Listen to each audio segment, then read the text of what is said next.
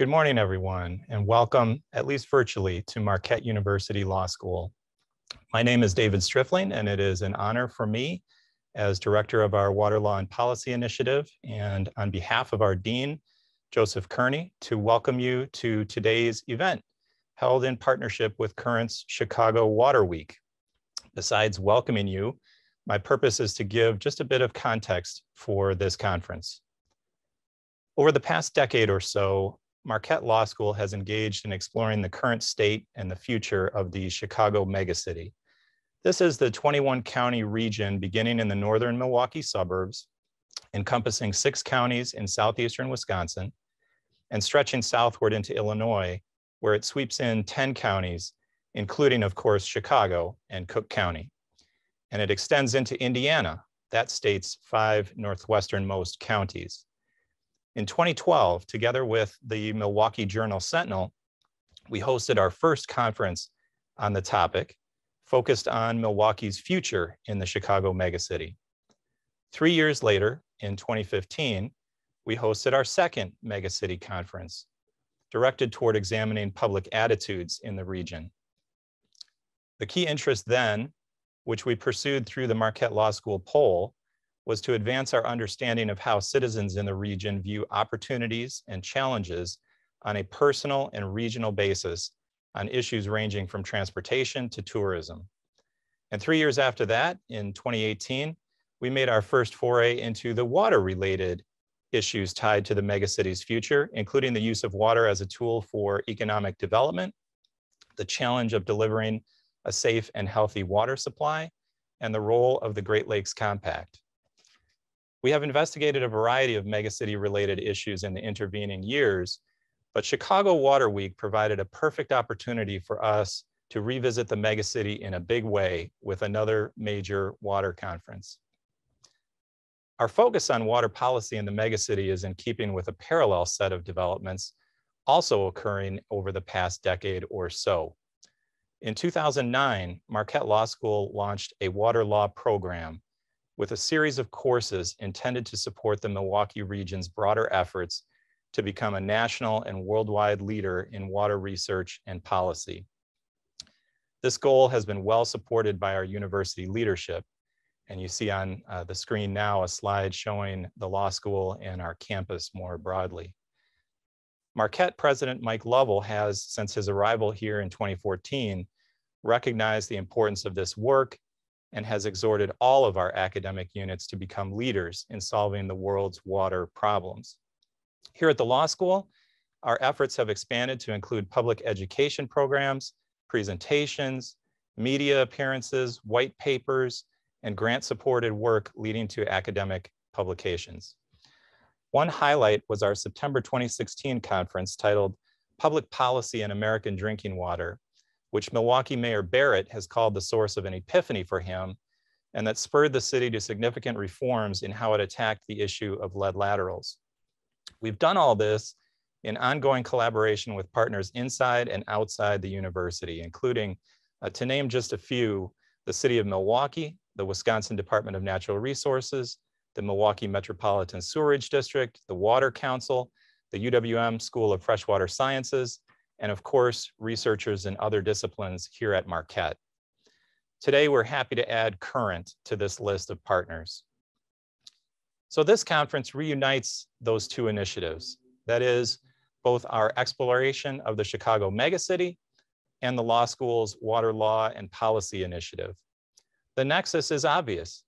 As we discussed at the 2018 conference, Lake Michigan constitutes the defining geographic feature of the Chicago megacity.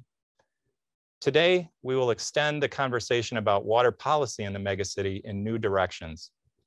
We will explore first the past, the history of the internationally acclaimed Chicago lakefront, with a focus on the effect of the American public trust doctrine and a comparison to corresponding developments presented in Milwaukee.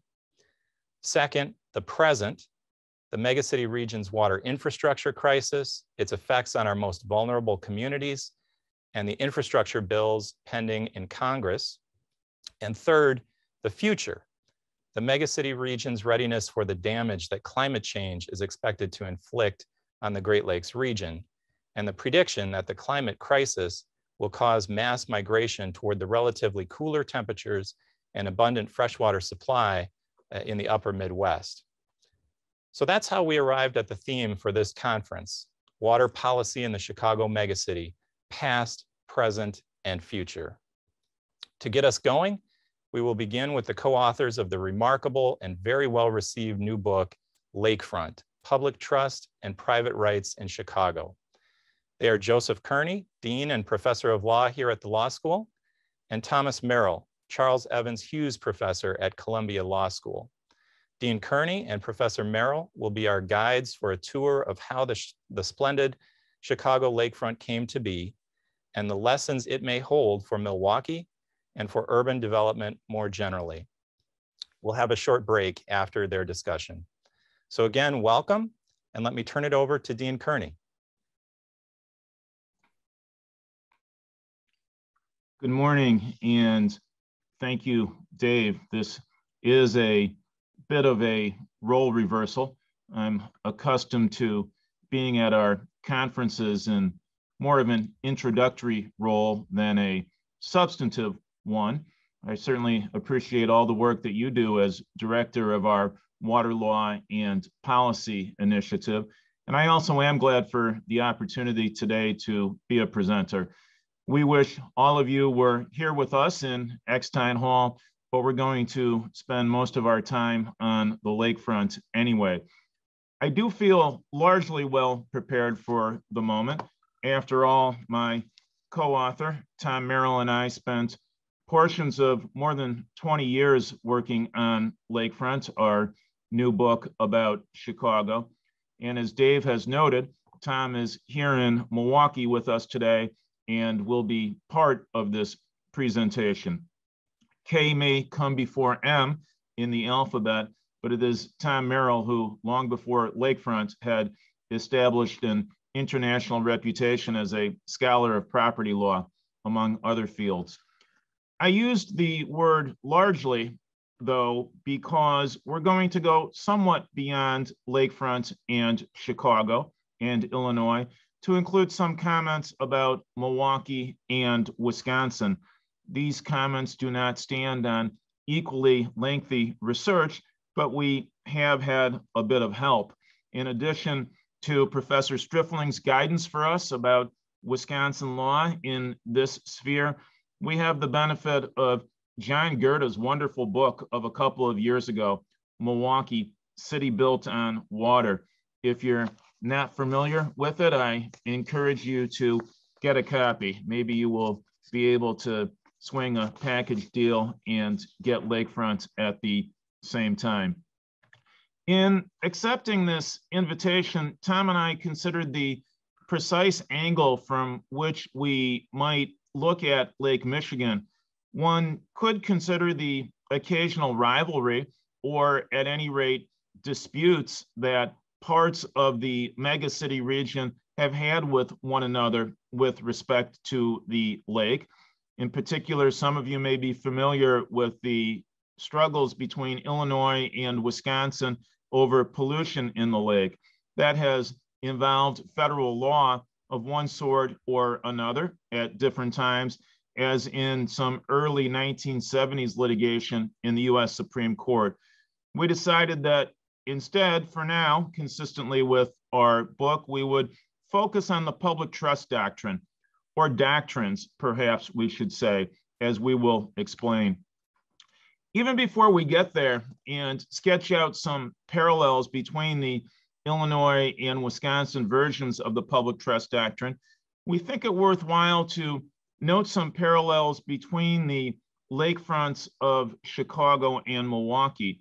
We note some of the geographic parallels on this slide, including the general orientation of both cities to Lake Michigan and their location on the Great Lakes waterway more generally, the phenomenon of multiple rivers or river branches converging into a single outlet in the lake, and some of the 19th century engineering work that had to be done in each city to make a harbor out of the junction between the river and the lake, including both the dredging of the river's mouth and construction of a lake breakwater. We found the parallels to be rather striking.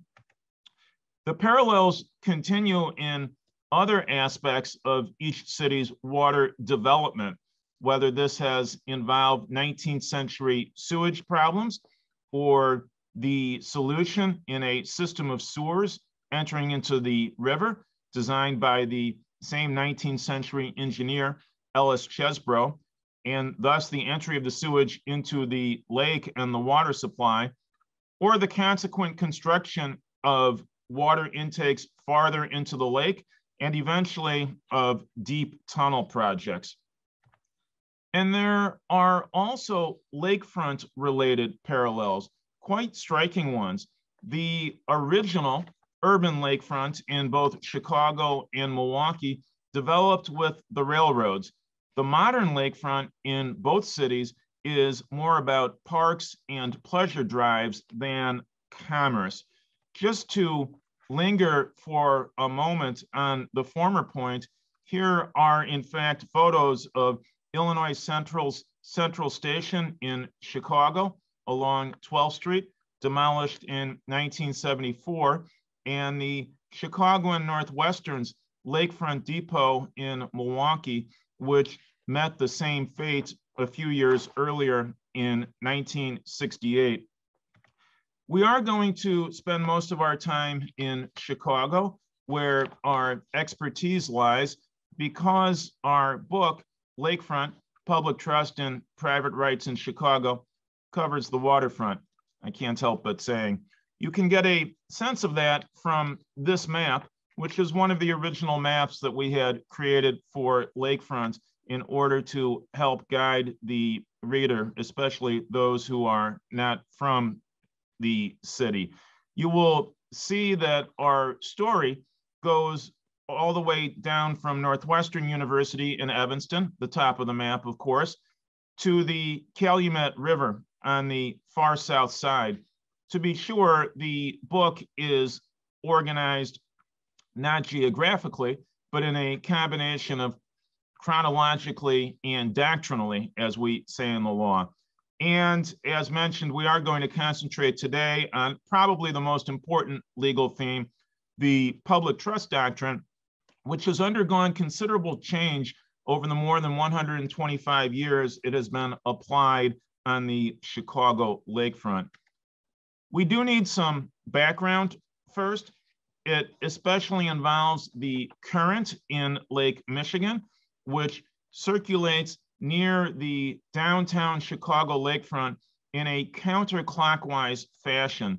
So the Chicago River, many of you can picture it today, depicted here in about 1830, came to be blocked by a sandbar at its mouth. The U.S. Army engineers soon devised a solution, not shown here, by building piers on the north and south sides of the river as it entered the lake, eliminating the curve that you do see here and straightening out the river's discharge into the lake. This functioned like a spout and worked to keep the river open to water traffic. South of the river, the effect of the current was erosion. This was along a narrow strip of land called Lake Park. Today, it's the west side of Grant Park. The erosion was so bad that it almost caused Michigan Avenue to collapse into the lake. The solution, everyone agreed, was to build a breakwater offshore, but the residents and politicians of Chicago did not agree on how to pay for such a breakwater. The solution, oddly enough, was a railroad. In 1852, the brand new Illinois Central Railroad, or IC, was being built up from the southern part of the state and needed to enter the city of Chicago. A deal was cut that enabled the railroad to come in along the lakefront, provided that it would build and maintain a breakwater to protect the shore. The result, this is not shown on this particular map, was that the Illinois Central entered the city at 22nd Street along the shore of Lake Michigan. Then at 12th Street, going north, the tracks were built on trestles in the lake up until Randolph Street. The trestles and the lake shore were both protected by the breakwater that the IC also built just to the east of the track. In the 1860s then, the lakefront looked as you see it in this photograph. Michigan Avenue is on the left. We're looking north here. Then you see the thin strip of land called Lake Park to its right. Then there's a shallow lagoon with small boats. Then you can see the tracks of the Illinois Central on trestles. And then you can barely make out the breakwater east of the tracks to the far right. In the distance to the north and slightly east, you see the IC's depot and terminal facilities north of Randolph, sitting on landfill. The Prudential building pretty much occupies the site of the original terminal itself. After the Civil War, Chicago kept growing, and the existing harbor, the Chicago River, became incredibly congested. There was a general consensus that the region needed to build a new harbor on wharfs in the lake. In 1867, a number of entrepreneurs in Chicago lobbied the state legislature in Springfield for a grant of the bed of the lake to build such a harbor. You can well imagine the alarm within the corporate offices of the Illinois Central, both in Chicago and in New York. Such a grant to construct a harbor would get in the railroad's way in any number of respects. So the IC launched a campaign to secure a grant of the lakebed for itself. With clever lobbying and at least a little graft, it would seem, it won over the downstate legislators and others outside the Chicago region. An 1869 statute called the Lakefront Act gave the IC the approximately 1,000 acres of submerged land due east of downtown Chicago to construct an outer harbor. Chicagoans were most displeased. The 1869 Act was dubbed locally the Lakefront Steal, and in 1873, a new legislature in the midst of the Granger movement repealed it. The repeal further confused the picture regarding who could build an outer harbor. The IC claimed that the repeal was unconstitutional on the theory that the original grant in 1869 had given it a vested right. It stubbornly refused to compromise with the city or the Michigan Avenue property owners who wanted to get rid of the railroad on the lakefront altogether.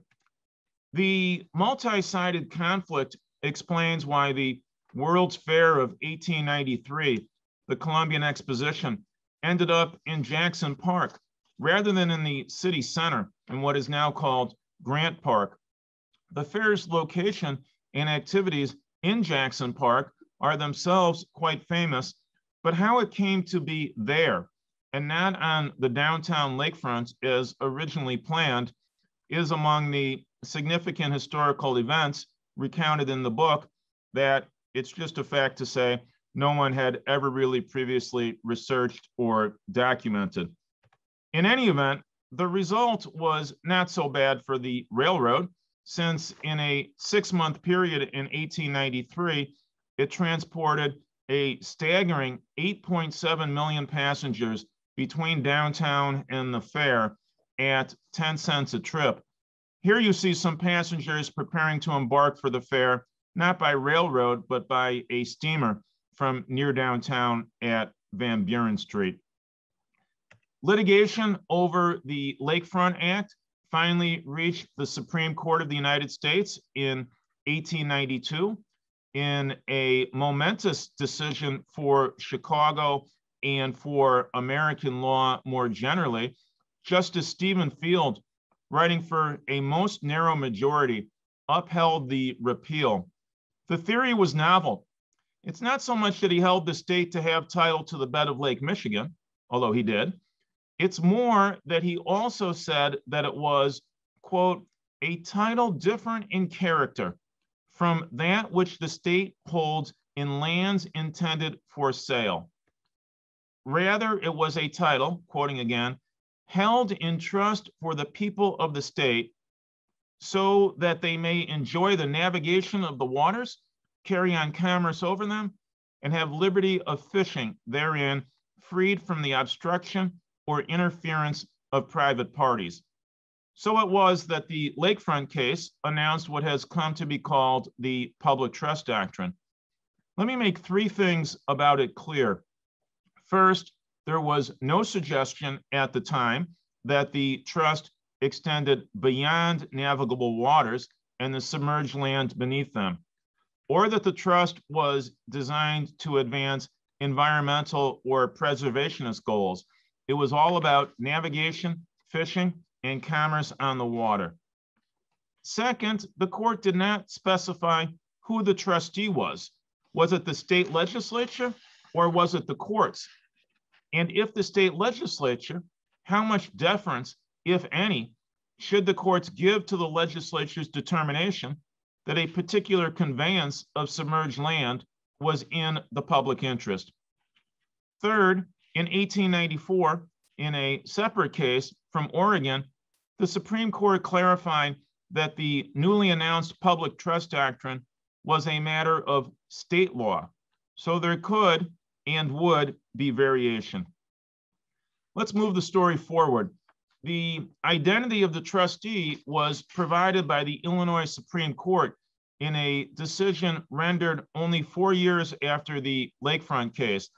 This 1896 decision, the Kirk case, arose out of a scheme by wealthy property owners to seize control of the contested lakefront land immediately north of the Chicago River, now known as Streeterville. On this side of the river, the effect of the lake's current was not erosion, but accretion. The original lakefront property owner's most notorious rival for the new land was Captain George Wellington Streeter, shown here with his fourth wife, Ma. There were substantial and fascinating gambits by others, including the Potawatomi Indian tribe. You can find all of that in lakefront. The successful scheme, the one concocted by the wealthy landowners, explains why Lakeshore Drive, coming south from Lincoln Park, turns sharply at Oak Street toward the lake and heads east for some distance before it turns south again. The idea was that the Lincoln Park District would obtain the permission of the legislature to extend Lakeshore Drive in this way out and around the contested area as you went south. The Park District would then transfer the new land between the drive and the existing shore to the west to the wealthy owners. In exchange, they would pay for the cost of constructing this new portion of the drive along the lake at the eastern edge of the new land. The public rationale for the scheme to extend Lakeshore Drive was so that it might serve as a pleasure drive to the south of Lincoln Park. But this was quite evidently a pretext. The original segment of the drive in Lincoln Park to the north, you see it here on the left, clearly did serve such a purpose. But Streeterville was hardly an inviting place for a Sunday buggy ride. You can see that in the photo on the right, even though it's a photo of the area almost a decade after the drive was extended there. There's also the fact that the road would dead end going south around Ohio Street. There was opposition to the Streeterville expansion. particularly from the emerging progressive movement. The state attorney general tried to block the project under the public trust theory announced in the 1892 lakefront case. The Illinois Supreme Court, though, ruled against him, favoring the Park District and its allies, the wealthy landowners. In the Kirk case, the court held that the legislature, as the people's elected representative, was the trustee of the public trust, and the courts generally should defer to its judgments. The Kirk ruling was quite significant. Let's go back briefly to our general map. For the next 75 years, the only impediment from the public trust doctrine to landfilling of Lake Michigan along the Chicago shore was the need to get the legislature to grant the submerged land. This was not nothing as requirements go, but the legislature was weak and easily swayed during most of this period. At the same time, the lakefront case made it impossible to grant a large enough amount of land to a private corporation to build an outer harbor. If a new harbor was to be built, it would have to be a public one. But the city and state politicians could not agree on where to put it or how to pay for it. The only portion of a public harbor that was ever built anywhere near downtown is what's now called Navy Pier. Commercial lake traffic would go to the Calumet River on the far south side. So, in fact, lots of landfilling occurred in this 7.5 decades after Kirk, but mostly by various park districts. Inspired by Daniel Burnham's plan of Chicago, one result was Grant Park in the middle along the lakefront. To the north, Lincoln Park, including the northern extension of Lakeshore Drive, was built as far as Hollywood Avenue, stopping there for reasons that we unearth in Lakefront. On the other side of town, the South Park Commission built a drive and a more modest park, Burnham Park, connecting Grant and Jackson Parks. Let's pause for the briefest of moments. We're a little more than halfway through at this point, to note that there is a lot else in the book about which we'd like to tell you besides the public trust doctrine. In particular, here, we must largely omit the story of the prolonged struggle over the construction of public buildings in what we now know as Grant Park. There is an aspect of the story, though, important to relate. So let me do that briefly. Aaron Montgomery Ward, the great catalog store merchant, and some other Michigan avenues, both before him and after him, succeeded in keeping Grant Park free of monumental buildings other than the Art Institute. Their success was not based on the public trust doctrine. Rather, it was premised on a distinct property law doctrine, somewhat confusingly because of the similar sound, known as the public dedication doctrine. Ward was able to show that early plats of the area around Lake Park were qualified by the notation that the park was forever to remain vacant of buildings. As a result of Ward's efforts, the Field Museum and other public structures had to be located south of 12th Street. Here we see in 1921 the newly constructed and then quite lonely Field Museum on landfill just south of Grant Park. This too is in the book in considerable detail, but I'll simply note that notwithstanding the name, the public dedication doctrine, Ward and others were invoking a right that, at least on the Chicago lakefront, has been especially associated with owners of private property adjoining public land. So let's continue with the public trust doctrine in its modern birthplace of Chicago. The state of the doctrine by the early 1960s can be seen by considering Northwestern University's major project to expand its campus in Evanston by landfilling in the lake. Here we see the original Northwestern campus. In the early 1960s, the university got local, state, and federal approval for lakeward expansion, and the project sailed through. No one alleged that the project violated the public trust doctrine by replacing a large swath of navigable water with new land, and no litigation ensued.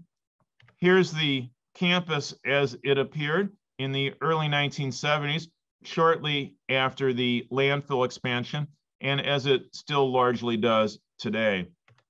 Things would change, and this is probably as good a time as any to hand things over to Tom Merrill so that he can handle the hard stuff. If we have time at the end, and if anyone has typed in questions via the Q&A function, we will be glad to take those up. So over to my wonderful co-author. Thanks very much, Joe, and welcome to everyone participating in the conference. As Joe has recounted, the public trust doctrine in Illinois kind of reached a point of desuetude, you might say, by the mid-1960s. All you really needed to do was get the legislature to grant you some land under Lake Michigan, and perhaps get the Army Corps of Engineers to say it wouldn't interfere with public navigation. Things changed dramatically, at least as a matter of written law, in 1970 with a decision called Pepke. I think we have a slide that shows the nature of the controversy. It didn't involve the lakefront per se. It involved a proposal to take a chunk of Washington Park, which had never been part of navigable waters or submerged land under the navigable waters, and transfer it for the construction of a new schoolhouse. The reason for the transfer, the change in the public trust doctrine is, the basic reason is relatively easy to pinpoint. The environmental movement had gotten going by 1970, particularly in Chicago's South Side. So the Pepke decision was authored by a justice of the Illinois Supreme Court who served for only a short period of time on a temporary kind of basis, and who happened to be a strong advocate of public parks. He did three things to the doctrine, which were of considerable significance. First of all, he adopted the principle that any taxpayer in Illinois has standing to bring a public trust challenge, to challenge the transfer of public trust lands to a private citizen. Secondly, Justice Burt increased the nature of the interests protected by the public trust doctrine. It was no longer limited to commerce, navigation, and fishing, but rather also included recreational, environmental, and preservationist goals. And in this fashion, Justice Burt relied heavily on a recent law review article by University of Michigan professor Joseph Sachs, whose article was highly influential in the development of the public trust doctrine overall. Thirdly, Justice Burt, at least implicitly, suggested that the public trust doctrine would apply to an inland park having no connection to the navigable waters. At the end of the day, the Pepke decision was another defeat for, or was a defeat for the environmentalists. Their votes weren't there to invalidate the transfer of the park to the school district, and the Supreme Court of Illinois unanimously upheld the change in use of these lands. But the doctrinal change reflected in the Pepke decision soon had greater consequences. The controversy involved the South Works, they were called, of the United States Steel Company, which were built on the far south side of Chicago, adjacent to the Calumet River. And here we see a picture of the South Works in their heyday at the time of the controversy that I'm about to describe. In 1963, I believe it was, the United States Steel went to the Illinois legislature and got permission to expand its footprint for the plant by adding a significant number of acres, 173, I believe it was, into the 195, excuse me, into the lake to the east. For reasons that are unclear, the company never got around to actually tendering the money to receive title to this submerged land until 1973. And by that time, the environmental movement was roaring forward, and politicians of various stripes were anxious to seize the mantle of the environmental advocate, including William Scott, the Attorney General of Illinois, a Republican, but who wanted to obtain the support of suburban environmentalists and people otherwise concerned with increasing protection of the environment. So he brought suit under the public trust doctrine and claimed that this filling of 195 acres violated the public trust doctrine. And the Illinois Supreme Court agreed, citing Pepke and relying on the new doctrine set forth in the Pepke case. The Illinois Supreme Court said that it could discern only a private purpose for this grant of submerged land. Of course, the justification that the legislature had adopted was that it was going to help preserve, at that time, 10,000 union jobs on the far south side of Chicago, would provide additional tax revenues and so forth. But the Illinois Supreme Court said these sorts of pecuniary interests were not sufficient to justify a transfer of public trust lands to a private corporation. The upshot was that the Illinois Steel Company had to rely on its existing footprint, and for various reasons, probably mostly due to the general decline of the steel industry, not the decision of the Supreme Court to refuse to allow them to fill additional land. The company closed its doors and tried to sell off the plant, failed to find a buyer, eventually leveled the site, sold all the steel facilities for scrap, and for the next 35 years has failed to find anybody who is willing to acquire this land for any type of mixed-use development, despite numerous efforts to do so. The public trust doctrine has never appeared in any of these failed attempts, but one can't help but wonder if lawyers advising the potential purchasers are aware of the fact that this is public trust land and that the Illinois Supreme Court once held that it could not be transferred for private use. Another controversy that was quite interesting involved Loyola University in Chicago in the Rogers Park neighborhood on the far north side. Rogers Park faced problems similar to Northwestern in terms of being kind of landlocked and being unable to expand the campus on north, south, or west sides. And so Loyola came up with a project somewhat analogous to Northwestern's that it would like to fill in the lake by adding 8.5 acres of filled land for a campus expansion. Following the script set forth by Northwestern, Loyola did a thorough job of touching base with all the relevant political actors, got the permission of both the U.S. and the Illinois EPA, got the permission of the Army Corps of Engineers. There were extensive environmental hearings under the National Environmental Policy Act.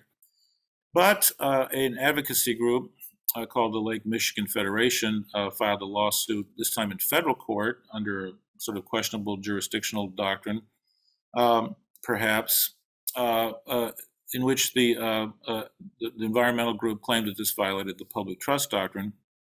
The federal district judge, reading Pepke and reading the Steel South Shore case, concluded that Illinois' version of the public trust doctrine strictly prohibited any transfer of the submerged lands of Lake Michigan for what could be described as a private purpose. And so the judge enjoined Loyola from engaging in its campus expansion. The university decided not to appeal, probably because it had exhausted all of its available funds on hiring environmental consultants and lawyers. Let's move now to the most recent controversies involving the public trust doctrine. You may have read about these or heard about these. They both took place in federal court, like the Loyola case. But they reached rather different outcomes. The first was a proposal by George Lucas, the famous movie director and promoter, to build what was called a Museum of the Narrative Arts on the Chicago lakefront between Soldier Field and the McCormick Convention Center. Lucas created a private foundation which was going to pay for all the construction costs, was going to pay for all the operating costs, and the museum would host, among other things, props from his Star Wars movies.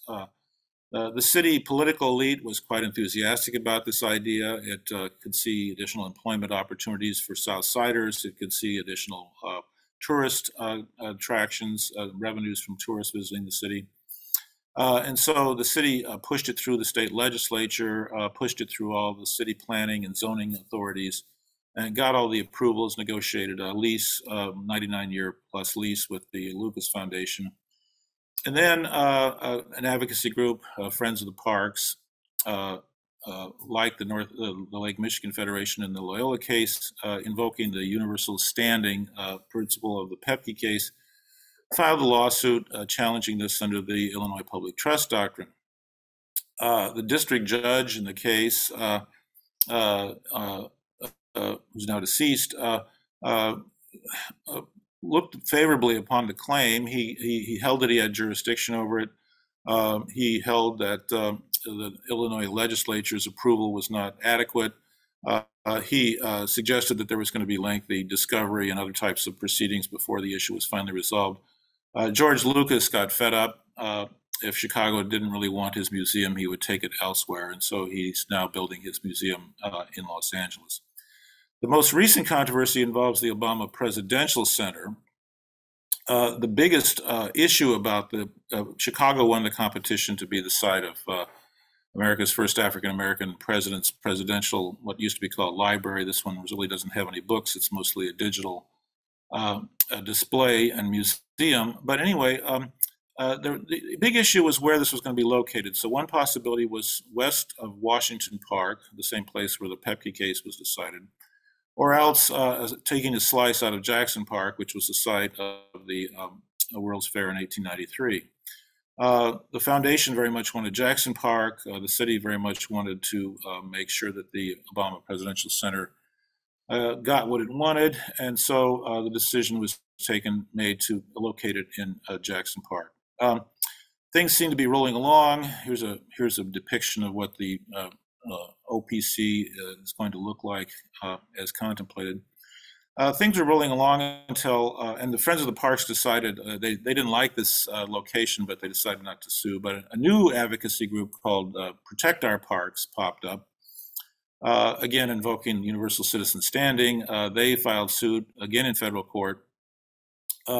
This time, a different federal judge heard the case, proceeded much more expeditiously than in the Lucas case, and held that this did not violate the public trust doctrine because it was located on land that was never submerged. It was on solid land, and so it was unclear that much of any scrutiny under Illinois law is appropriate for land that was never submerged. This case went to the Seventh Circuit, and an opinion by then Judge Amy Coney Barrett in her last major decision before she joined the Supreme Court, held essentially that the plaintiffs didn't have any standing for federal court purposes. They may have had universal standing for state purposes. And in any event, the court had no jurisdiction over this claim. So that you might have thought would have been the end of the controversy over the Obama Presidential Center, but the plaintiffs went back again, arguing that the permits granted by the federal government were inadequate. That was rejected again, and the rejection was upheld by the Seventh Circuit. The Supreme Court declined to take the case further.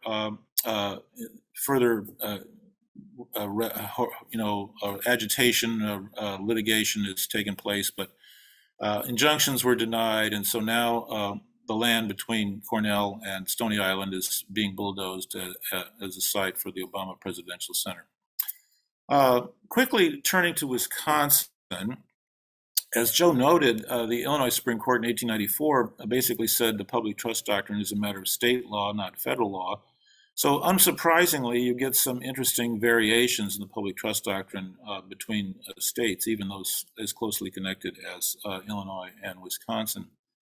In Illinois, as Joe recounted, the public trust doctrine is based on a sort of a qualification of the title that the state holds to submerged land under Lake Michigan. And that qualification, although nobody knew it at the time, existed since 1818, excuse me, when Illinois became a state. This results in a rather odd situation in Illinois because the Illinois courts had previously held that the land under navigable rivers and lakes and ponds belongs to budding riparian owners. It's subject to a trust for public navigation, but the title actually does not belong in the state. And so this robust title theory does not apply to anything except the land underneath Lake Michigan. In Wisconsin, by contrast, the courts have identified the state constitution as the source of the public trust doctrine. In particular, there's a provision of the Wisconsin Constitution which actually dates or is patterned after a provision in the Northwest Territories territorial ordinance that says that the navigable waters leading into the Mississippi and St. Lawrence and the carrying places between the same shall be common highways and forever free, as well as to the inhabitants of the state as to citizens of the United States. So this constitutional provision, which is focused on navigable waters and provides that they're always going to be open, I guess, and free of charge to the public, is the foundation of the Wisconsin public trust doctrine. And it's been held to apply quite broadly to any navigable waters in the state, any body of water big enough to have a kayak float on it, plus any tributaries or wells and so forth that might impair the navigability of those waters. Moreover, the Wisconsin courts have held that this constitutional authority given to the Wisconsin legislature, that the Wisconsin legislature is the trustee of this Wisconsin constitutional provision, but that the Wisconsin legislature can delegate that authority to the Department of Natural Resources and has done so. And so you have these interesting controversies about the extent to which the delegated authority belongs to the DNR or not. Interested readers, I would urge interested readers to take a look at the most recent Clean Wisconsin case from last summer, and the earlier Lake Beulah case from 2011 is extremely interesting cases about the permissible scope of delegation of the public trust doctrine to the DNR. So the recent controversies have turned on whether or not the authority was validly delegated and what the scope of the delegation to the DNR happens to be. When we consider the Wisconsin law further, we see that Wisconsin, like Milwaukee, like Chicago, has had extensive landfill along the lakefront. This is a picture of Juneau Park in 1922. You can sort of see the rail lines there and the landfilling associated with where the rail lines were located. So it's interesting to compare controversies between Milwaukee and Chicago over whether existing landfill that used to be underneath Lake Michigan can be used for change purposes. And there seems to be a different standard of review between the two states. In Illinois, there's no decided case by the Illinois Supreme Court that invalidates a transfer of previously submerged land to a private entity, but the tenor of the cases strongly suggests that this would be viewed with some significant scrutiny, that if it was thought to be a transfer to a private purpose, that would be problematic. In Wisconsin, there's much less legal authority about this sort of issue, but the recent controversy, or I guess controversy over the proposed construction of something called the Couture Center, which will be located where the downtown transit center was originally constructed, suggests that there may be a much more inviting or less judicially intrusive attitude by the Wisconsin courts over such a proposal in Wisconsin. The Couture Center is the tall, this is an artist's rendering of the building, one on the left.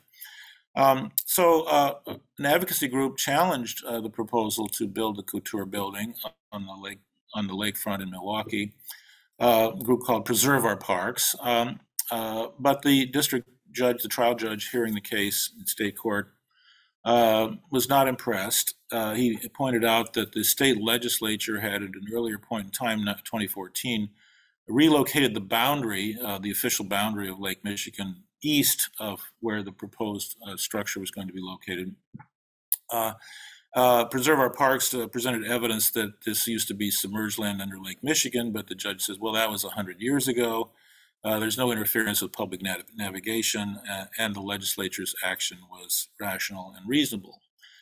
No appeal was taken from this decision. So you can see that in Wisconsin, you get a much more intrusive form of scrutiny through the DNR of inland lakes and waters, but arguably at least less scrutiny of proposals to build structures on previously filled land along the lakefront. Let me just wrap up with a few quick concluding thoughts. There are two big differences between Wisconsin and Illinois in terms of the public trust doctrine.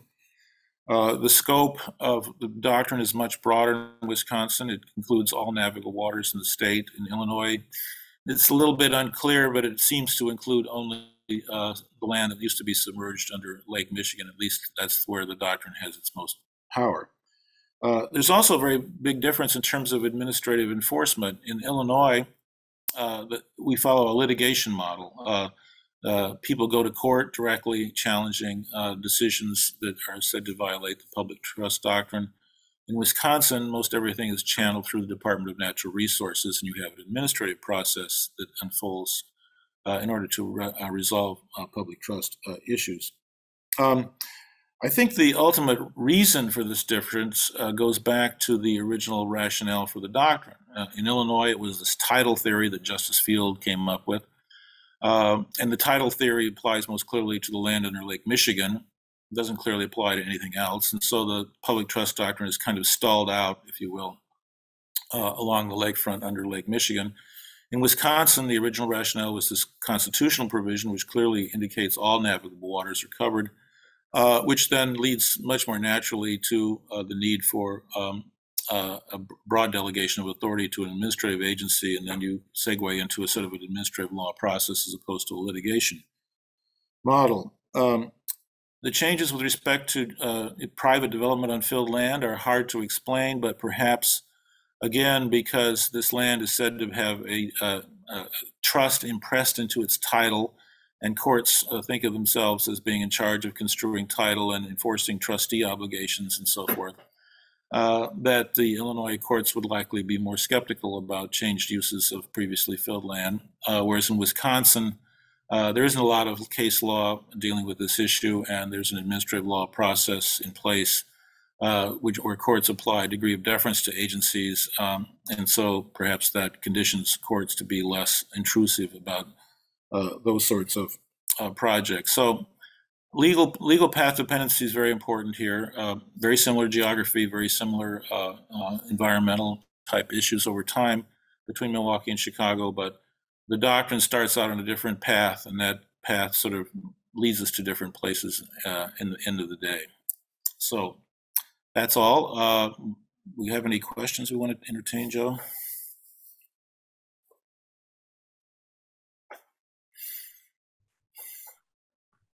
Thank you, Tom. I believe that I have successfully stopped sharing and the screen, that is. And we do have two questions. The first is purely administrative and therefore must be for me, which is to say whether the slides will be made available. And the answer to that, regrettably, is no. We do not have the sort of permissions or clearances that would enable us to do that. We can present them in this way, but so many of them are, dare I say, in lakefront and can be found there. The substantive question, Tom, and either of us could address it, but I'm going to leave it to you, is whether there has been cleanup of the Southworks site. So if you want to spend a minute or two bringing that story further down to date than was possible, the Southworks site. Yes, there's been or maybe you call it by a different name now, 8080 or whatever. Right. There's been extensive cleanup work on the Southworks site, including environmental remediation. The Illinois EPA actually signed off on the clearance of the site as eliminating any concerns about hazardous waste or toxic waste being buried at the site some years ago. I think the U.S. Steel Company paid something like $10 million for remediation. The U.S. Steel Company has also conveyed 100 acres of the site. I think the total site is some almost 600 acres for use of a public park. So you would think that there would be, in the abstract, it should be in a very attractive site. It's got phenomenal views of downtown Chicago and the lake. The state of Illinois spent a huge amount of money, I think $60 or $70 million, building a segment of Lakeshore Drive adjacent to the site. Doesn't connect up with Lakeshore Drive further north, nor does it connect up with the Skyway to the south. But there's been a lot of effort to sort of make the site attractive to developers, and a number of developers have showed up with elaborate plans, but for various reasons, they all seem to fall apart. And it's really a tragedy because the community that surrounds this site is extremely badly deteriorated, as you might imagine. They had small houses that were occupied by steel workers who've been out of work now for some 30 or 40 years. And the whole area is really badly deteriorated. It would a mixed-use development would do wonders for this area, but it hasn't happened for a variety of reasons, including, we speculate, perhaps because of the looming presence of the public trust doctrine here. Wonderful. So thank you, Tom. And I think that in order to ensure that we remain on schedule, I will hand it back to my colleague, Dave Strifling. So thank you. Thank you very much, Dean Kearney and Professor Merrill. We'll now take a short break to set up our next discussion, and we will be back promptly at 10:10. See you then. Thank you. Welcome back, everyone. We're ready for our second conversation, moving forward now to focus on the present. Observers have long predicted a crisis of water infrastructure that will affect the health and safety of communities here in the Great Lakes region. In one recent estimate, an investment of hundreds of billions of dollars would be required to repair and improve water and wastewater systems in our region. And climate change, of course, will only exacerbate the threat to these failing infrastructure systems, with the worst of the threat often falling on our most vulnerable communities. This panel will discuss what we can do about these threats and whether the President's infrastructure package represents an effective path forward. During this conversation, I invite everyone in the audience to submit questions using the Q&A feature, and we will address as many of those as we can at the end of the conversation. With me online today are Mayor Corey Mason of the city of Racine, Wisconsin, which is most definitely part of the Chicago Megacity, Laura Rubin, Director of the Healing Our Waters Great Lakes Coalition, and Drew Williams-Clark, Managing Director for Urban Resilience at the Center for Neighborhood Technology in Chicago. So welcome to all of you, and many thanks for joining us. The other member of this panel is United States Congresswoman Jan Schakowsky, who represents the 9th Congressional District of Illinois. Representative Schakowsky's schedule changed due to a committee hearing such that she was unable to be with us this morning, but we're very grateful that we were able to tape record her part of the conversation earlier this week. So we're going to start by playing that video. I'm very pleased to be here today with U.S. Congresswoman Jan Schakowsky, representing the 9th Congressional District of Illinois. Congresswoman Schakowsky, thank you for joining us. Oh, it's really my pleasure. Thank you so much for doing this. Now, I understand you have a longstanding interest in water. How did that develop? Well, you know, the late, great Senator Paul Simon, a good friend of mine senator from Illinois, sent me a letter. This was after he was senator, and a book called Tapped Out.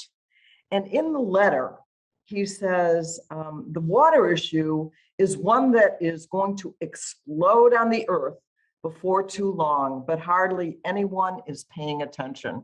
That was the year that I was elected to Congress.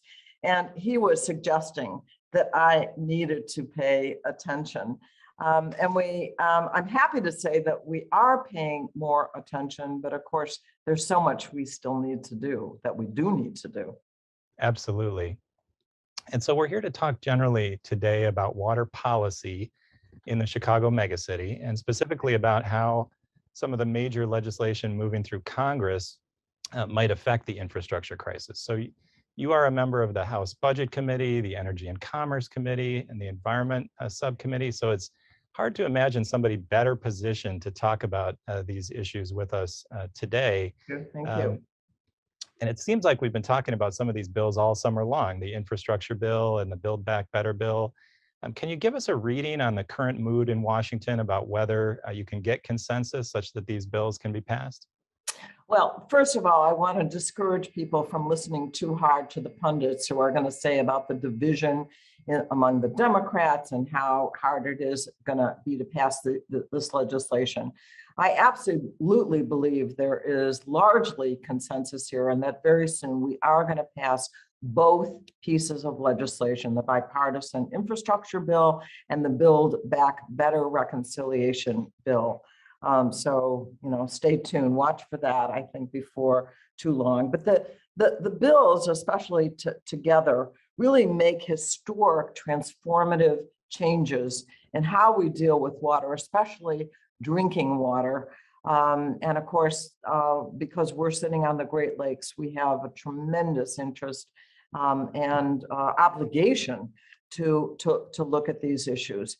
So the bipartisan bill spends $10 billion to address the dangerous issue of PFAS, the toxic chemicals, many different chemicals that are through our whole ecosystem, but also in our water.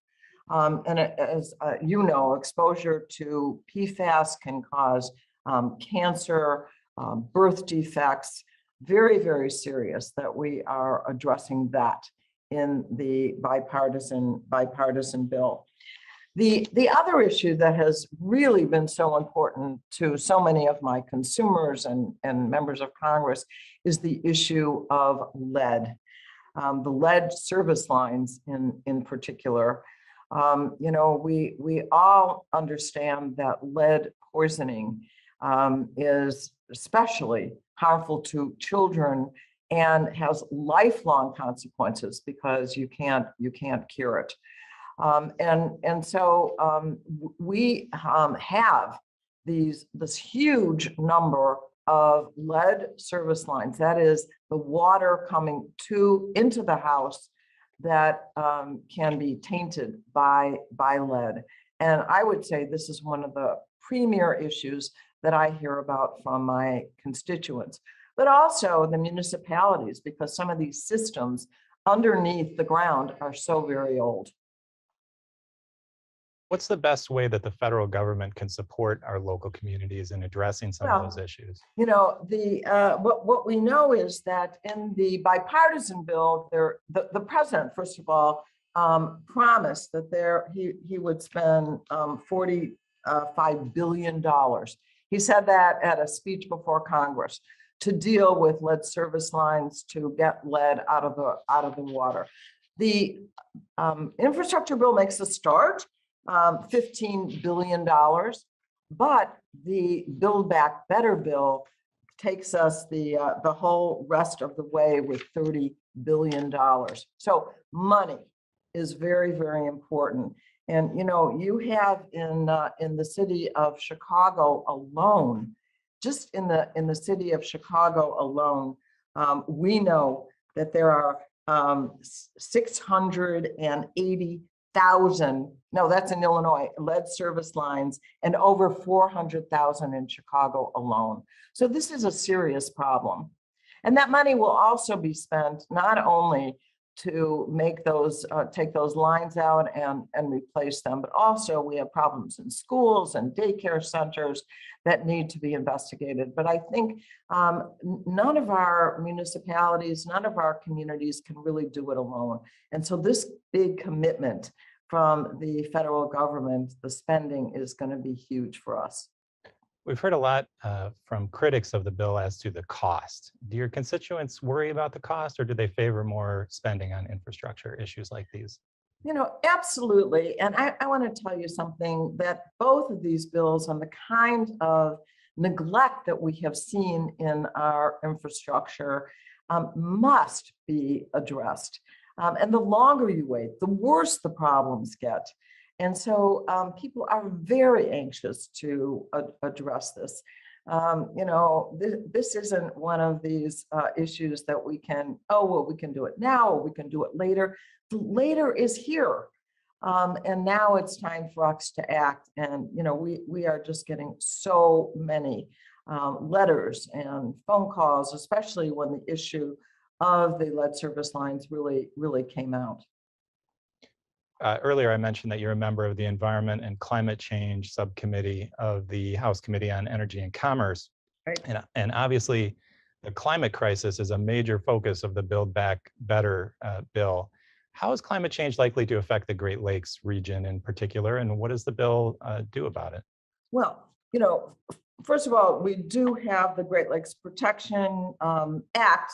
And by the way, we have a new person that's being announced officially, that Deborah Shore, who has been on our Metropolitan Water Reclamation District, that is going to be the Region 5 Director of the Environmental Protection Agency, someone who has dedicated her life to climate and policy that relates to climate. So I feel like we're going to get a great boost for our region.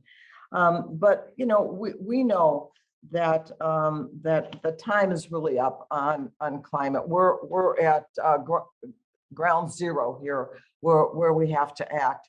And the Great Lakes are such a treasure. So much of the world's surface water is there in the Great Lakes. So you know, we have to do everything to protect it.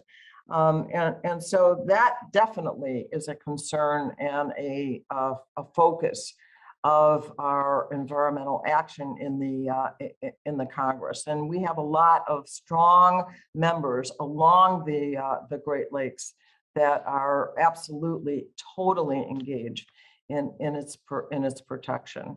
You know, we want to make sure that there's certainly no drilling that goes on in the Great Lakes. We want to make sure that none of the wildlife that's going to ruin the lake gets in. We're taking steps to do that. There's lakeshore erosion that we are spending money on to invest in. So that is certainly a top priority for us. Well, we will look forward to following the fate of these two bills over the next few weeks and months. And thank you very much, Congresswoman Schakowsky, for your time today. Really appreciate it. Well, I thank you. And I just want to assure you once again, particularly if people weigh in with our members of Congress, we're going to get this done. So thank you very much. Great. Thank you. All right. Thank you again to Representative Schakowsky. I want to return to the topic of the federal bills in a moment. But first, for all of our panelists who are with us at the moment, I want to ask what you think are the greatest infrastructure needs in the Great Lakes or facing the Great Lakes. What are the greatest threats that we have right now? So Mayor Mason, maybe I could start with you, but then move to the others as well.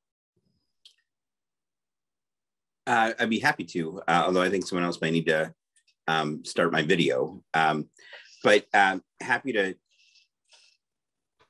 comment on what we think the needs may be moving forward.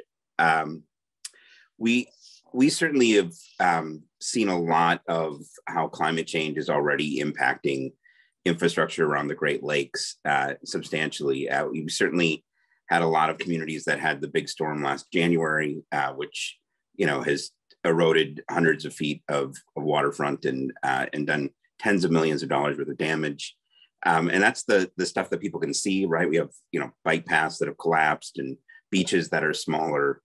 But then it comes in other places where you wouldn't expect, right? I mean, so we have a wastewater utility system where on a day-to-day basis, we're nowhere near our capacity, but because these storms become more frequent and more intense, we're going to have to spend tens of millions of dollars upsizing our infrastructure just to deal with peak rain events, which are becoming, again, more frequent and more intense. That's extremely expensive. Just in the last 2 years as mayor, between that storm and those peak rain events, we will have to spend between, $35 and $55 million just to address those issues. We're a city that spends about $80 million a year on an annual budget. So, climate change has lots of impacts, but also among them are very expensive infrastructure costs that we're going to have to rebuild to make sure that not only our lakeshore is more resilient, but our water and wastewater systems are resilient enough to deal with the big challenges that are coming before us. That's why your conversation with the congressman that you played is so important. We can't do this without the federal government being a major partner. Laura or Drew?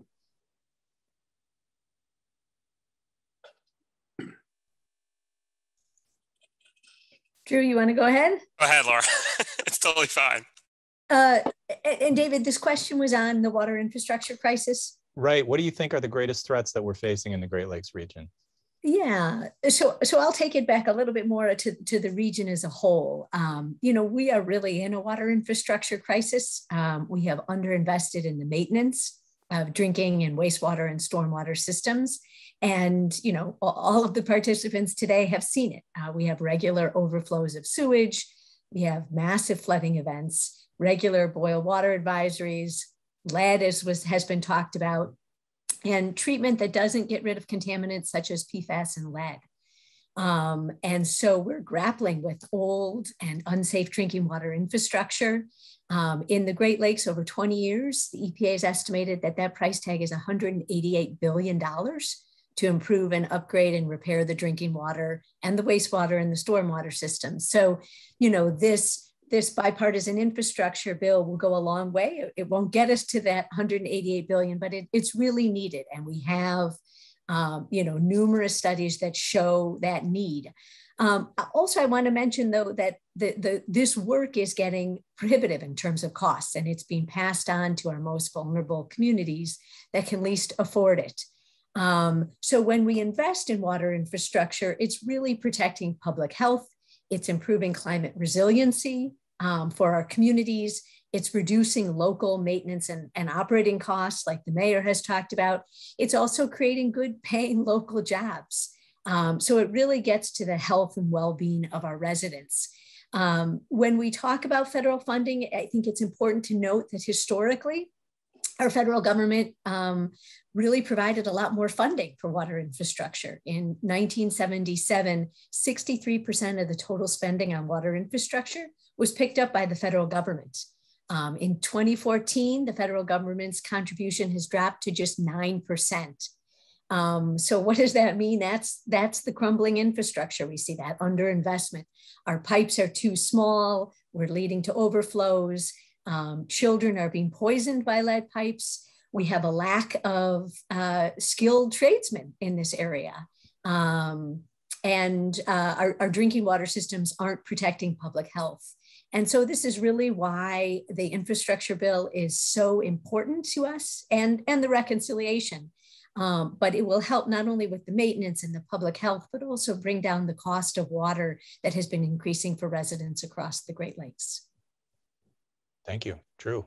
Yeah, no, I think both Mayor Mason and Laura made great points. I'll just add a couple of things that maybe weren't hit on as intently, but yeah, I mean, I think what we're talking about at this point, first, I think it's important to remember that we're sitting on top of lands that were managed very, very well, thank you very much, by American Indians for thousands of years.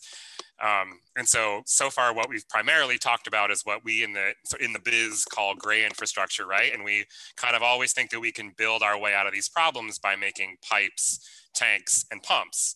And we sort of think that the mega solution centralized is going to save us. But as both of the former speakers sort of hinted at, you know, we, in most of our older cities in the Great Lakes Basin, we have combined sewage systems that were designed decades ago. And they were designed based on modeling and data that didn't account for the rate of climate change that we see now. And it's very inelastic, right? You can't very easily expand a pipe, a tank, or a pump. It's very difficult to do. But if we look at nature-based solutions, if we look at rain gardens, bioswales, if we look at stormwater parks, if we look at, you know, constructed wetlands, these are things that are much more elastic. They can accept overflow. They can treat to some degree overflow. They can go a long way towards these solutions. I think the other challenge that we see is that there is a lot of barrier to looking at infrastructure as a harm reduction strategy, right? So Laura talked a lot about public health and how we have a hard time conceiving of infrastructure as a public health system, even though it very much is. I think, you know, the other side of that is thinking about it as a way to deal with the racial equity challenges that we've had for hundreds of years. So we just did a study in the city of Chicago and looked at where flood damage claims are happening, and 85% of those during an 8-year period happened in communities of color, 87%. So we're talking about, you know, in terms of threat, we're talking about water quality and quantity really becoming the next of the converging crises that combine racial inequities with climate and economic impacts. These are going to be things that disrupt daily life, and they're going to be more disruptive to Black and brown people. Thank you. Now that we've got some of the threats on the table, I want to return momentarily, at least, to the subject of these federal bills. And Laura, I know you've been tracking them very closely in your role, and I'm curious if you share Representative Schakowsky's optimism that they will be passed. And you've talked about this a little bit already, but what do you see as the most important features of those infrastructure bills? I was very excited to hear her optimism and excitement about them. As they keep getting delayed, it is a little disheartening. But you know, again, as they keep calling the infrastructure bill the bipartisan infrastructure bill, I'm hopeful that we will have passage of this. They are really game changers together, and even alone. The infrastructure bill, you know, just a couple sort of highlights there. Water infrastructure money comes to the states in most cases. Some of the assistance programs stay within the federal agency, but the states have a lot of leeway in terms of how they manage this money. If these bills are passed, the infrastructure bill alone will triple the amount of money coming in, and actually in some of our Great Lakes states, it will quadruple the amount of money coming in to repair drinking water, wastewater, and stormwater systems. And as Drew said, there's a greater emphasis also on green infrastructure that we really like. Similarly, the states are given a lot more leeway and direction about providing technical assistance to some of the underserved communities. Those programs have been beefed up. There are more directives on providing more grants rather than loans, because this is something, again, the well-resourced utilities usually get these funds traditionally. And there's a lot of emphasis in this administration through the Justice 40 initiative and the emphasis on climate and equity on really helping these funds make sure that they're going to our rural populations, our underserved populations, the disadvantaged community populations. So each of the states is able to develop their own plans. I also think it's a game changer in that it really does focus on climate resiliency in many senses, and there's a lot of programs that really focus on that. You know, I think some of the opportunities there are to reduce some of the silos that we have. You know, the water assistance funds that have come through in the last year, their administration versus the water infrastructure administration, it gets very complicated. And that's one of the problems with a lot of the communities making applications. But, you know, we see a lot of opportunity here. And then similarly, the reconciliation package has a lot more focus on climate change action and some on the sort of human infrastructure. But also that's really where the money is for the lead service line replacement and for the combined sewer overflows and some of the farm bill conservation programs, huge, that would be a huge shot in the arm for a lot of our large cities, Chicago, Milwaukee, Cleveland, Buffalo, in dealing with replacing lead service lines. Mayor Mason, I want to come back to you for a moment. I might be paraphrasing a bit here, but you said something like, we can't do this without the federal government. And I'm curious if Representative Schakowsky were here, what would you say to her in terms of what you most need from the federal government? Is it just a matter of funding, or is there something else that you'd want the federal government involved with as well? No, I mean, it's funding and policy, right? I mean, I was really pleased to hear Drew bring up racial equity as part of it. I mean, it's taking a really big step back. But if you look at racial inequities around infrastructure and climate change, it's easy to go to those lead laterals. And in the city of Racine, it's at least 40% of our houses that have lead laterals that need to be replaced. Those are the ones we know for sure. It may be as many as 60%. So it's a real need, and you got lead going into homes every day, and it's not acceptable. But if you look at just how infrastructure is not morally neutral, right? And so if you look at a lot of the inequities that exist in the upper Midwest, in the Chicago megacity region, and these inequities around housing and wealth and who gets to live in what neighborhood and who doesn't, so much of that is driven by water and wastewater utility decisions that were made decades ago. So much so, I had one local activist describe our water boundaries as the new redlining for the 21st century, because we seem to have plenty to build out for the suburbs, but not enough to maintain the historical legacy cities that have their own infrastructure needs. And so, those systems get built out at a huge discount to surrounding neighborhoods and jurisdictions, and the cities that have these inequities fall further and further behind. So it's a need for resources, but it's really a need for realigning our infrastructure discussions to look through the prism of both sustainability and equity if we want to make real progress on these things. So I appreciate that. All of you now have mentioned the environmental justice aspects of this, and I'm really glad we're zeroing in on that as a topic. Drew, maybe I could ask you to expand a little bit more. We've talked about how infrastructure issues are especially prominent in economically disadvantaged communities, communities of color. Can you talk a little bit more about the role of racism in causing these problems and how we can best address them?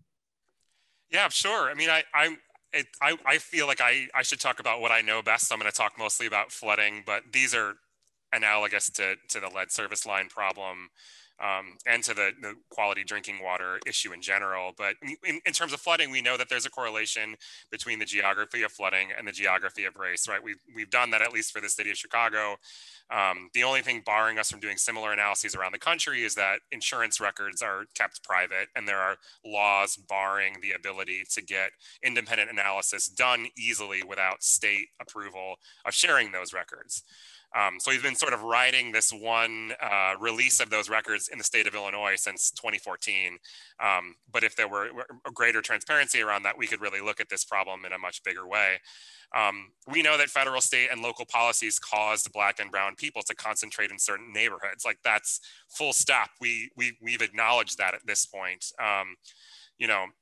We know that redlining proper through the Federal Housing Administration. We know that investment inequities going back decades to when that was seen as politically acceptable have been unequal.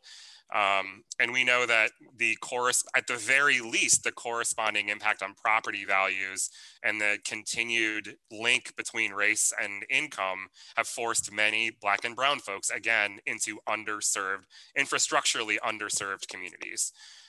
So we really, at this point, what we need to be doing is using policy and public investment to address these historic and now ongoing problems caused by these policies.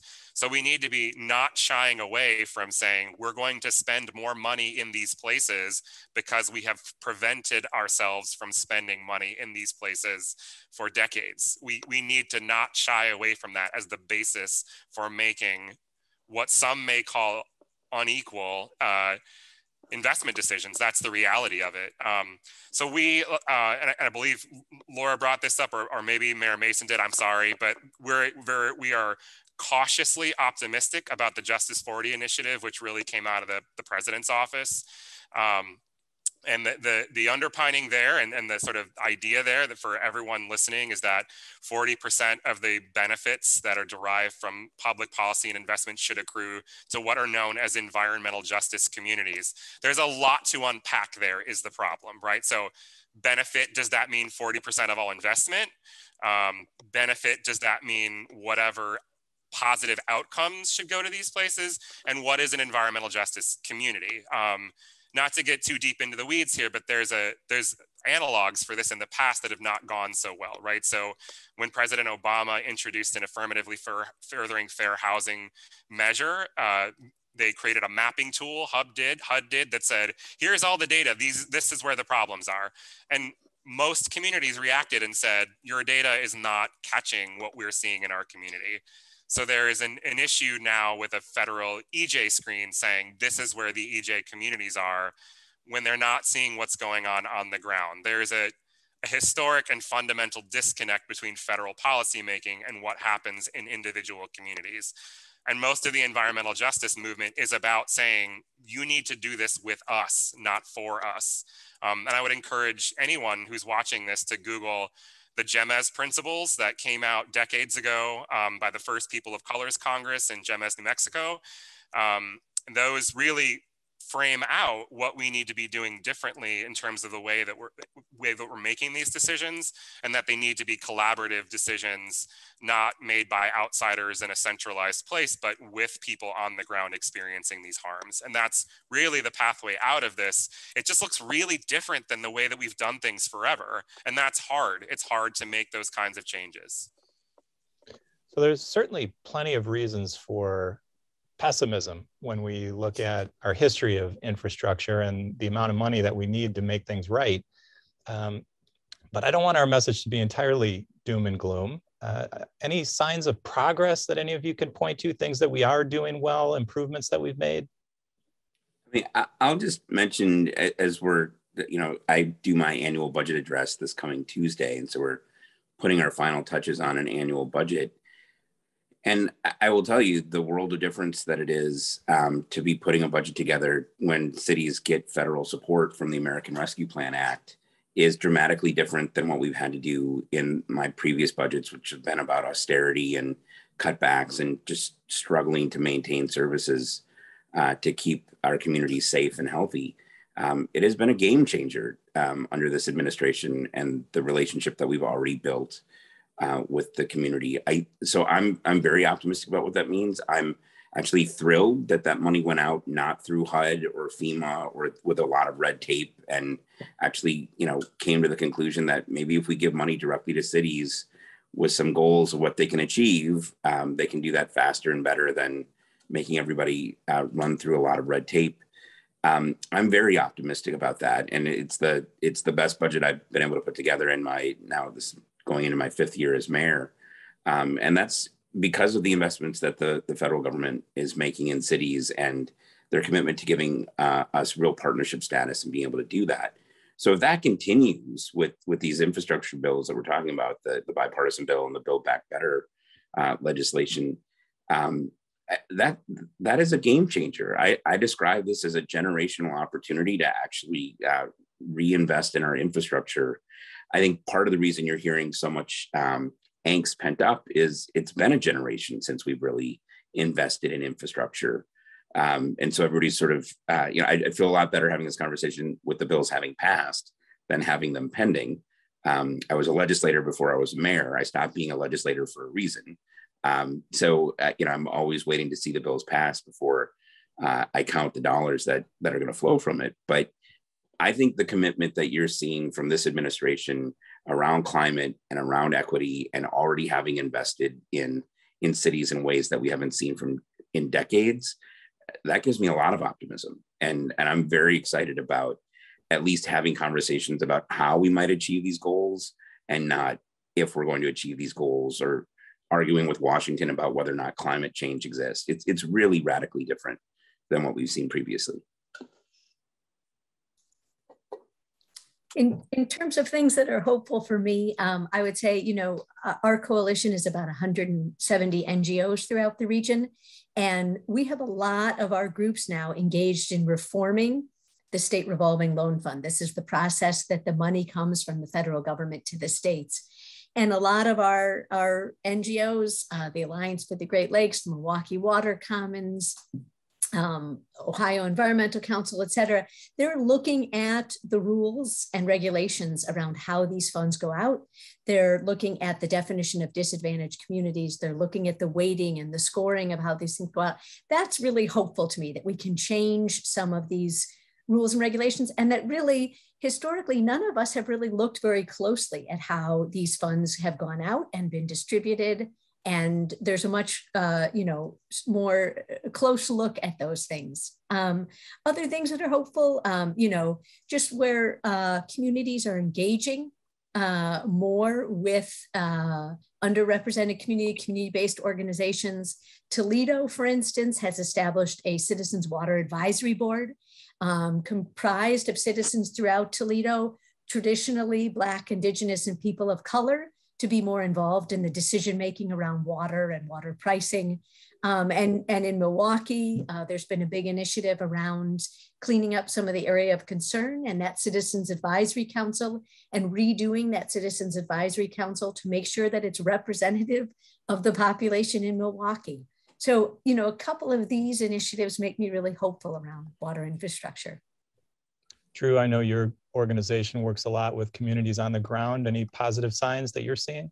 Yeah, there are a couple. One, I think we've had this award-winning pilot where we work with local governments to make sure that flood mitigation solutions make their way directly to homeowners and building owners.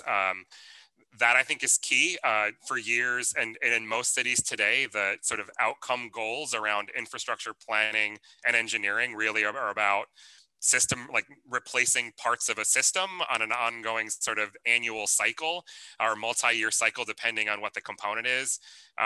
The goals aren't to reduce flooding in people's homes. And I think once local governments start to see that as a goal, then the investment start to change. So we've seen that happen in a couple of places where we've worked actively with a few local governments who were ready to do cost sharing or just grants for rain gardens in people's yards, or for doing backflow prevention systems. I mean, over the last 10 years, actually, most suburban governments especially have already done backflow prevention system cost sharing programs, which has made a huge difference for many folks that have had combined sewer backflow issues. Also, we're very interested in initiatives that combine building people's understanding about how the climate crisis impacts them and linking those to initiatives where they can advocate for themselves. And so we've been doing a pilot in the South Chicago, Cook County suburbs, where we are working with residents who both sort of advise us on how project methodology takes place, meaning that we're working with them to design how a project happens. But the sort of fundamental work is having people take photos of flooding incidents and upload them with sort of location and time specific data to a database that we ourselves then sort of maintain, and make sure that people who can make those changes have access to that, so that we're not just looking at where the models say things could be happening. We're actually looking at where things are happening and making investment decisions in response to that. So I think those are two really encouraging things. I think we want to see more true partnerships between, as you know, sort of Laura describes, between the people who are making investment decisions around infrastructure with the people who are experiencing the challenges associated with a lack of investment. And the more that that can happen, the more I think that we'll see better and better changes. I also want to underscore what Laura sort of hinted at, which is that just because the federal government starts raining money down doesn't mean that it can get where it needs to go. It is notoriously difficult for low capacity, small community governments to access federal money directly because of all the restrictions, all of the reporting, all of the, you know, nonsensical, arcane things that need to be done to get the money where it really needs to go. And as long as we're going to have municipal governments serving people with water infrastructure of 500 to 1,500 people, we're going to need to make sure those governments have the funding that they need to do that well. And right now, it's very, very difficult for them to access those funds. This has been really interesting so far, and I have several other questions I'd like to ask, but I do want to make sure we respond to any questions that the audience members have as well. So I want to bring on board Hillary DeBlois, our Lubar Center program manager, who's moderating the Q&A. Hillary, anything in the Q&A box that we should respond to? Yes, thank you. There are two that I'd like to ask the panel. I'll take the first one. What are the key provisions of the pending legislation that will force significant reductions in carbon emissions, thereby protecting Great Lakes communities from the most severe climate consequences? And I'll open that to whomever would like to tackle that one. Yeah, I don't have the numbers memorized, but certainly the conversations that we've been having with other cities and mayors across the Midwest, it's really an enthusiastic time, as exciting as the water infrastructure discussion has been around the laterals and other. I mean, when we're upsizing our wastewater infrastructure, we're not reducing climate change, we're reacting to climate change, right? But having a bill that's actually then proactively getting us to a place to figure out how to actually do our carbon emission reduction by 2030, which is not that far away, requires serious infrastructure. So everything in there, from not only how can I have my city facilities be more energy efficient, but our homes and our businesses and you know, everything from investing into electric charging stations to making homes and businesses more energy efficient to assistance with the fleet that the businesses and governments use. There's really quite a bit in there to help us get down that road. I don't know if it's enough to get us to 50% by 2030, but it is the biggest investment in infrastructure to proactively reduce our carbon footprint that I can remember seeing in my lifetime. So it's again, I'd rather be doing the reduction of the carbon footprint than having to spend millions of dollars making pipes underground that nobody can see bigger because we have peak rain events. So we're going to need to do both, unfortunately, because we've waited so long to address climate change. But the fact that we're finally working upstream, metaphorically, to get at the carbon issues gives me a lot of hope and makes me very excited about the future. Laura, I know you've been following those bills as well. Any follow-up on how the climate crisis is intertwined with the water infrastructure issues in the bills? Corey, I mean, he encapsulated all of the pieces, especially at the local government level. That's really important. You know, I think a lot of it is the incentives that Corey talked about for green energy and for some of the technology development on battery and alternative energy. You know, also, this isn't the carbon reduction, but there's been a lot focused on climate resiliency. You know, as in the Great Lakes region, we've really struggled with high lake levels and a lot of flooding. There has been a really unified voice coming out of the Great Lakes about the urgency and the need to invest in climate resiliency. And this gets back to Drew's original point about some of the green infrastructure, you know, some of that infrastructure that we already have or can rebuild in terms of wetlands and floodplains and forests that are also very important part of the discussion around climate. Hillary, I think you had another one lined up. I do.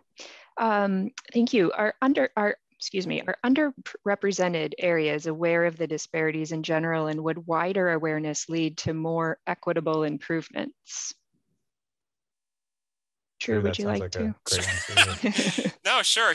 I think it would be insulting to say they're not aware of it, but I think that I think that many people, I mean, regardless of who they are, and I think this is largely due to the sort of Gen 1 conservation movement, making this a largely technical thing, right? Like, you know, if the more that we see these things as, you know, things to be measured by sensors or, you know, using, you know, very, very, you know, technical instruments, I think that we sort of separate ourselves, disadvantaged or otherwise, from this problem. I think what we're really excited about is looking at ways that people can, you know, document, understand the way that these problems are occurring right now and the way that they're already impacting them. I think that people tend to see these things, especially in flooding, people still conceive of this as sort of a largely random thing that happens unpredictably, when it is neither of those things. You know what I mean? We could be predicting these things. It isn't random at all. But as long as people sort of are able to think that, and sort of whatever they're dealing with to get to their job, you know, so like maybe going through sort of a swampy road and sort of being annoyed by, you know, water sort of flailing about as they, you know, they roll over it with their cars. That's very easy to see as sort of random and something that, you know, people don't have control over or can't have a voice in.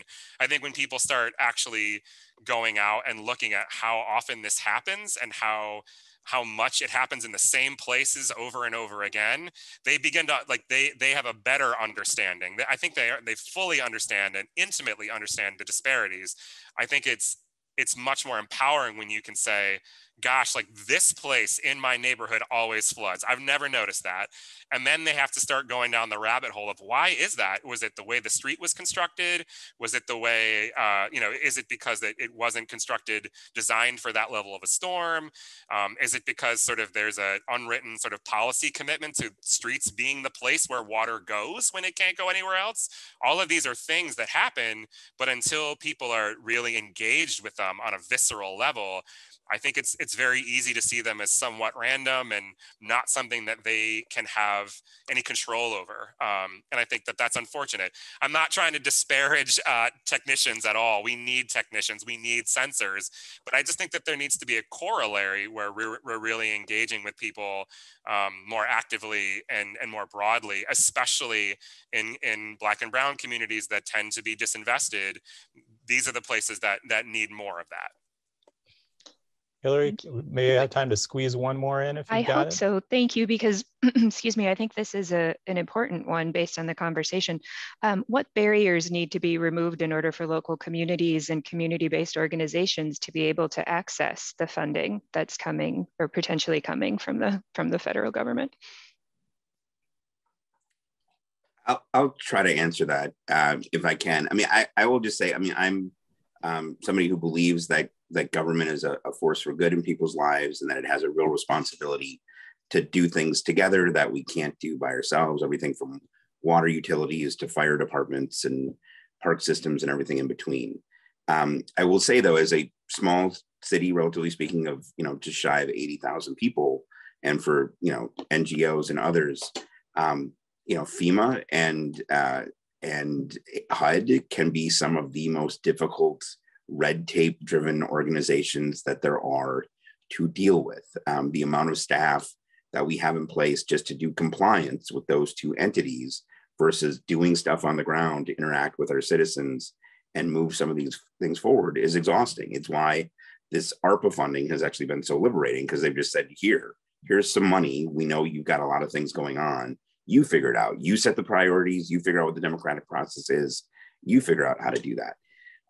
I'm fully in favor of having standards that have to be met. I'm fully in favor of telling communities that there are goals that have to be achieved, that nobody gets a blank check to just do whatever without measuring the success of it. And indeed, if we're going to address climate change, we have to measure how much carbon we're reducing to know if we're making any progress there. But, you know, a medium city like mine or an NGO, and you look at some, instead of it being like, here's programs that are available for people to use, it always feels like, well, here's a grant application that you have to do. And so good luck hiring somebody who will write it. And then hopefully you compete for it. And maybe you have the resources to do that, and maybe you don't. I'm hoping the federal government, as it's thinking about equity, both in terms of size and Black and Brown communities that need access to this, will be mindful of the infrastructure that they require communities and NGOs to put in place just to interact with the federal government, and how exhausting and seemingly counterproductive that can be. And there's also policy decisions that have to be made. I mean, this sort of FEMA approach, as we've been trying to rebuild the lakefront after the storm last year, of, well, I know that thing just failed. We're only going to pay to rebuild that thing that just failed, and that's all we'll talk to you about. And it's like, but don't I want to rebuild something so it doesn't fail in the next storm? Nope, that's our policy. That's all we're going to fund. And we're going to make you run through hoops for the better part of a year and a half, just to deny most of your requests. I mean, we have got to get better if we want to make real progress on resiliency and climate change, to making these funds that are available and not sort of a scarcity game where communities and NGOs have to scrape together already scarce resources to beg for federal resources that just don't get out the door at smaller and more localized levels. It's a bit of an editorializing on it, but that's how it works on the ground. Thank you. And as terrific as this has been, I think we have to call time on this panel for now. Thank you, Mayor Mason and Laura and Drew. And of course, thanks to Representative Schakowsky as well.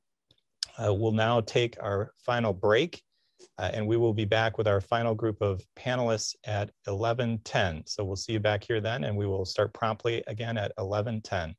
Thank you. Thank you. We are back. Welcome everyone to the discussion associated with our third panel dealing with the future. Recent reports have highlighted the increasing damage that climate change is expected to inflict on the Great Lakes region, especially in our coastal communities. But the Great Lakes is also viewed as one of the more resilient regions in the country, and other experts predict that the climate crisis will actually cause mass migration toward us and the relatively cooler temperatures and abundant freshwater supply in the upper Midwest. So this panel is going to explore whether the megacity is ready for these changes. And leading the discussion will be our distinguished fellow in law and public policy, Mike Goucher. Mike, I'll turn it over to you. Dave, thank you very much, and thanks to everyone watching today. Our guests for this conversation are the Lieutenant Governor for the state of Wisconsin, Mandela Barnes. He chaired Governor Evers' task force on climate change, issued a report late last year. Also joining us today is Edith Macra. She is the Director of Environmental Initiatives for the Metropolitan Mayor's Caucus, and she was co-lead author of the Climate Action Plan for the Chicago region. And joining us is Susan Echo, who is the Climate Adaptation Fellow for the American Society of Adaptation Professionals. Thanks to all three of you for being with us today. And I was trying to think of a way to begin this conversation, to build a foundation for the conversation. And I thought maybe this would be it.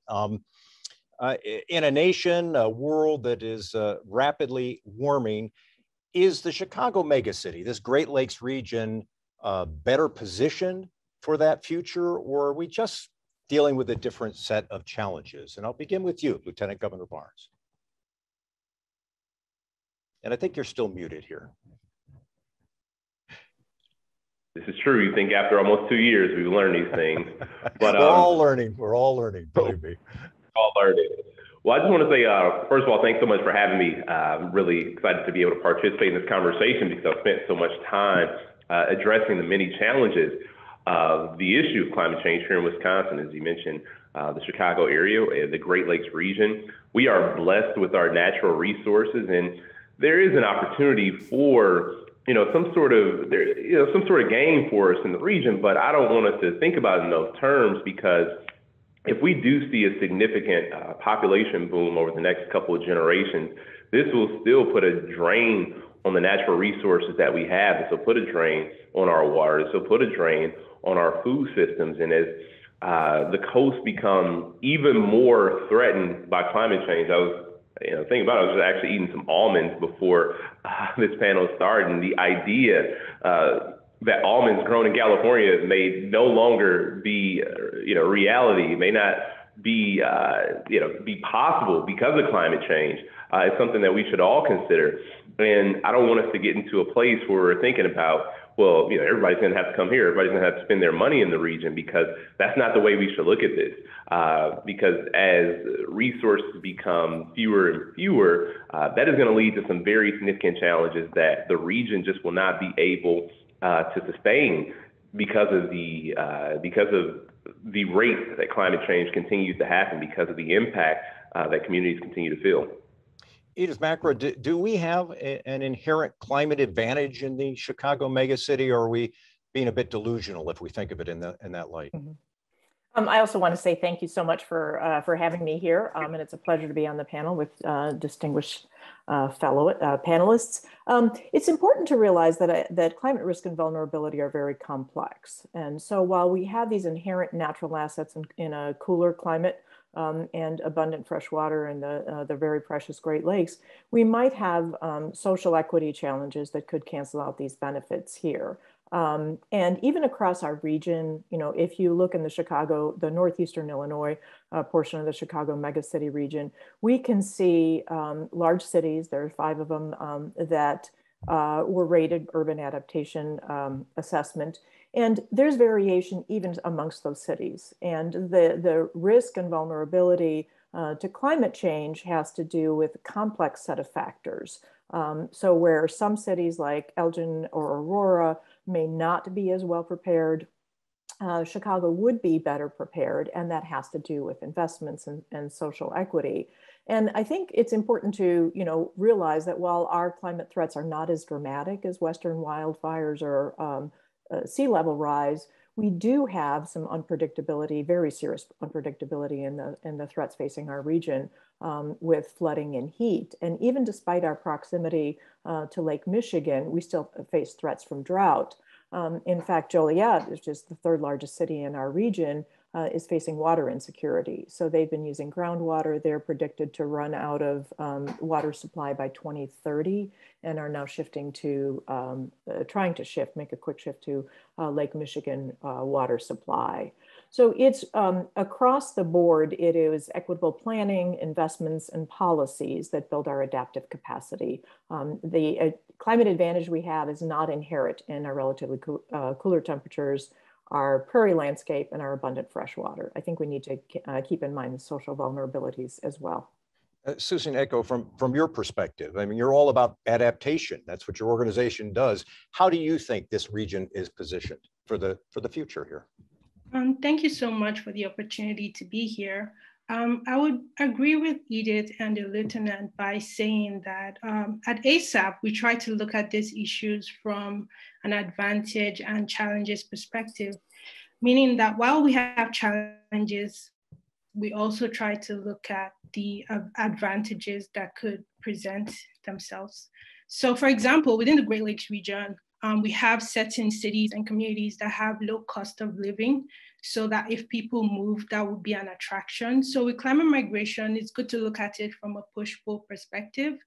While within the Great Lakes region, there are definitely climate challenges that will cause people to need to adapt. At the same time, there are certain pull factors that will bring people who are experiencing more intense climate change impacts. So think about a pull factor such as, you know, for example, the access to fresh water, which in certain other parts of the country, they'll be experiencing serious water scarcity that would drive them to move towards the Great Lakes region. So also thinking about people living really hot climates to try to move to places that are cooler, that's an advantage whereby places in the Great Lakes region can attract people moving in. Another example is population decline in certain communities, where we've seen over time that people have migrated to the Sun Belt areas. We could see those populations of people moving back when with climate change, it becomes really unbearable to live in such hot climates. People could move back. Also within, from county to county, we've seen like movement towards urban areas in search of job opportunities, where we've seen brain drain happening in certain communities. And so we could see that as an opportunity. With good planning, it could be an advantage for the Great Lakes region. Lieutenant Governor Barnes, have you respond to that? This is sort of the other side of this equation. the potential opportunity in a state or a region that frankly has been in a slow growth mode for a while. Is there opportunity there, or are we maybe being a little too hopeful about what would come next? Certainly, opportunity that comes along with growth. I guess one of the questions we have to ask ourselves, are we ready for that level of rapid growth that could potentially occur? And, Edith talked about the social aspect. Think about former migrations in this country. People weren't always welcome with open arms. There are some very real social issues that we have to think about, some challenges that we have failed to meet as a society in terms of welcoming new people into regions of this country. So that's a very real concern, and it would inhibit growth if that, descended into chaos and catastrophe. And also, I think from a social lens, we need to think about the folks who aren't going to be able to move as well.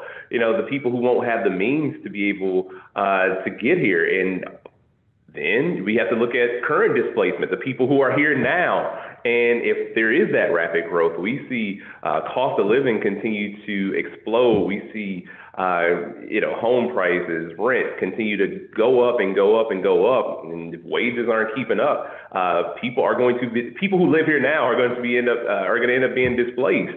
And so not only is there the drain on the natural resources, there's a societal depletion or lack of opportunity that folks are going to have to deal with. And one other point too is Lake Michigan, incredible resource, but it is as susceptible to climate change as the oceans. And I think that it's important for us to make sure that we're doing everything to prevent this. And some of this stuff has become inevitable in many ways, but I just think that we have to be very cautious about how we look at what a potential benefit could look like for the area. I want to explore that a little bit further, but I'd like to bring Edith back in. You were part of this effort to map out a climate change plan for the Chicago region, and this is really about what we're doing now to deal with the future. I mean, we could talk about a population shift at some point, but we have to talk about the right now and the key steps in this. In your opinion, is this about us working together to reduce carbon emissions? What should we be doing right now? Mm-hmm. Yeah, great question. And so the climate action plan that we just did for the Chicago region, it's only the third regionally focused climate action plan in the US, and we were mentored by the European Union to do this. And what's unique about our approach was, as a council of governments representing 275 municipalities, most of our communities do not have resources to do climate action planning on their own. So this collaborative approach of approaching the region is what we took on. So the plan is rooted in equity, and it sets regional goals for both mitigation and adaptation. And the actions are scaled for municipalities. And so according to what we found in the plan, there's the three parts of the plan: equity, adaptation, and mitigation cannot be separated. So we need to immediately stop emitting greenhouse gases and mitigate the ones that are already in there. And there's some real gaps. You hear a lot about net zero goals. We set a net zero goal, but we cannot, through technology currently available, including the modeling, show how we get there. So the need to act immediately is apparent. And adaptation, because we're already dealing with the impacts of climate change, and we don't have time on that either. And then equity, because we know the impacts are already being felt by vulnerable communities and will continue to worsen over time. So I can get more into detail about the approach there. But there is, greenhouse gas emissions, absolutely critical that we start to reduce it, but they're all critical, all three parts of the plan. Lieutenant Governor Barnes, this does sound somewhat similar to your task force report, some of the same priorities, some of the same things that you felt need to be addressed right now. Well, yeah, removing the greenhouse gas emissions, of course, is something that is a priority. Reducing emissions and also being able to mitigate what's already out there. And a lot of that is another area where we're strong. We're talking about the Great Lakes now, but think about the working lands that we have here in Wisconsin. A chance for our farmland to serve as sort of a carbon sponge. That's an opportunity for us as well. But if we see this big sudden boom in population growth, there's going to have to be new development all over. And what is that going to do to our working lands? What is that going to do to natural space and our natural ability to absorb carbon from the atmosphere? We have to consider that as well. We have to consider, again, those food security issues. Water scarcity is an issue, but also if we don't have enough land to produce food to provide for the people who are going to be living here, we're going to be in a world of trouble. So all of these things are in the task force report: food systems, subsistence, and there's a portion there for agriculture for these very reasons, because our farming community has an incredible role to play in addressing climate change. There are many opportunities for our rural communities to be in the driver's seat here, and also an opportunity to increase production. There's also an opportunity for us to think about other means of energy production, whether it's wind or solar on this farmland. But if we have to continue to build out, the opportunities for that to actually happen are going to continue to decrease. Susan, let me bring you back into that, because the Lieutenant Governor is raising some very practical concerns and considerations as we look at the future. How do we do some of these things, given some of the challenges we already face? Can you address that? Some of the concerns that he's expressed about this migration and what it could potentially mean for our region? Yeah, I agree. So while we think about climate mitigation, obviously climate mitigation cannot be separated from adaptation. We need to slow down climate change. And while we do that and thinking about the future, also considering clean energy technologies, but rethinking the way that we develop these clean energy technologies for many of these communities in terms of incorporating not only the environmental dimensions, but also the social and economic dimensions. For example, with things like solar panels, creating opportunities for communities to own and control these technologies, or even the development of these technologies. At the same time, when we consider adaptation and people moving in, one other thing to consider is industries. So where would people work? So as we create these jobs that are around reducing emissions, those are opportunities, economic opportunities, not only for the people who live in these places, but new people who will be moving in. So there are definitely ways that we can align climate mitigation and climate adaptation goals. Let me follow up on that, Susan. When we talk about climate migration and people moving to this region, who are we talking about? Who would move? Is it people who are younger? Is it people who have wealth and have the ability to move? Who are we talking about coming here?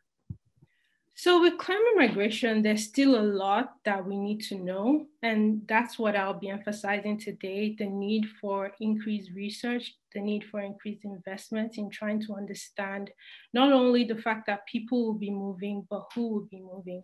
So at ASAP, we have a program, a project which looks at developing methodologies for predicting climate immigration. And one of the aspects of that work involves demographic predictions.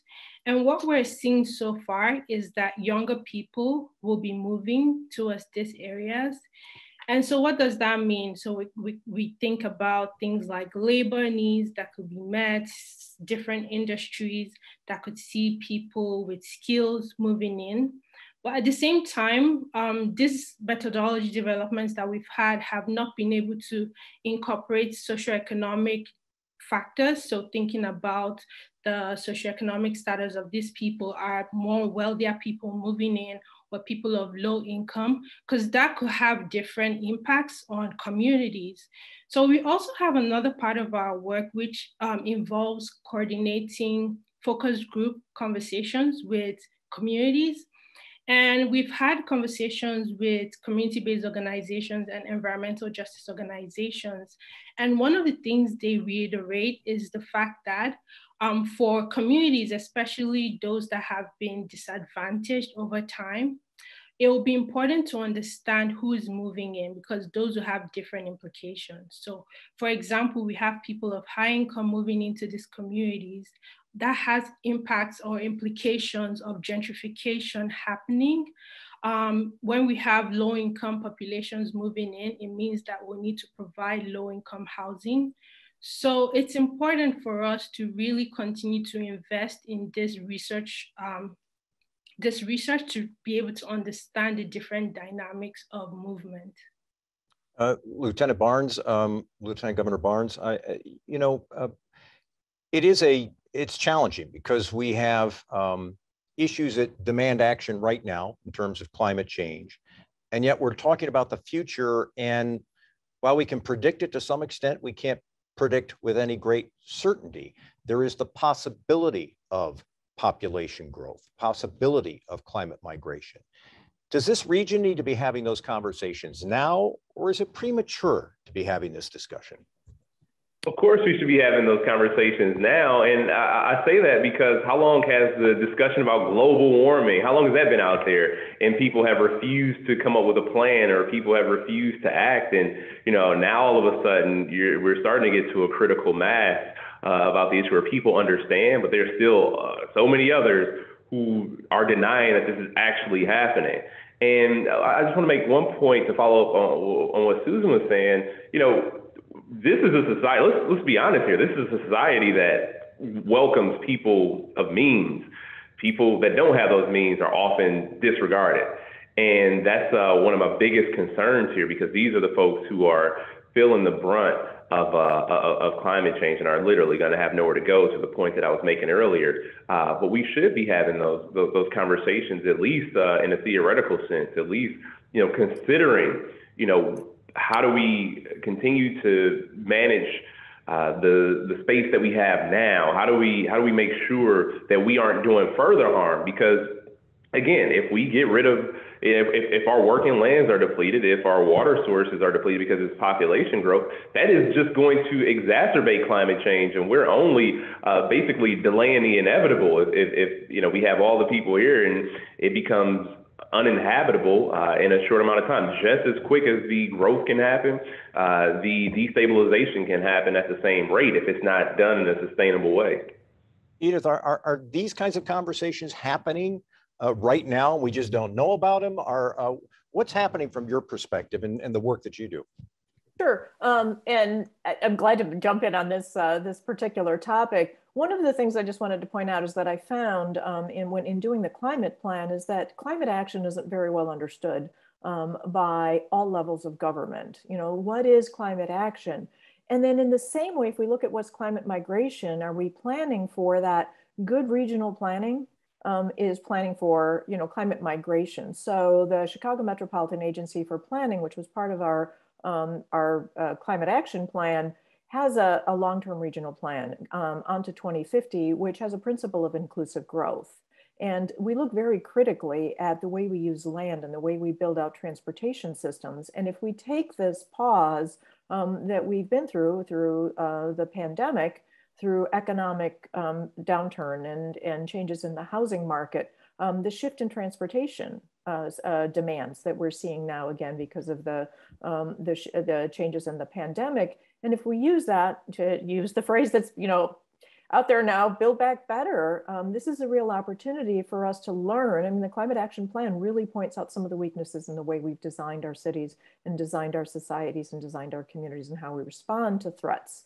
And we have that opportunity now, I think, looking forward to what you said, Michael, about is this an opportunity? And then just to respond to what Susan and the Lieutenant Governor said is, who else will be moving into the area? I think industry and water-dependent industry. We think about climate migration. So where will those jobs come from? Will there be new opportunities that are related to industries that see an opportunity here? So I think this critical thinking about regional planning is underway. And then simply putting that in a climate context is something that we're very much moving towards, and I think it's a real opportunity. And it's wonderful to have this opportunity to have this conversation about the megacity in the region.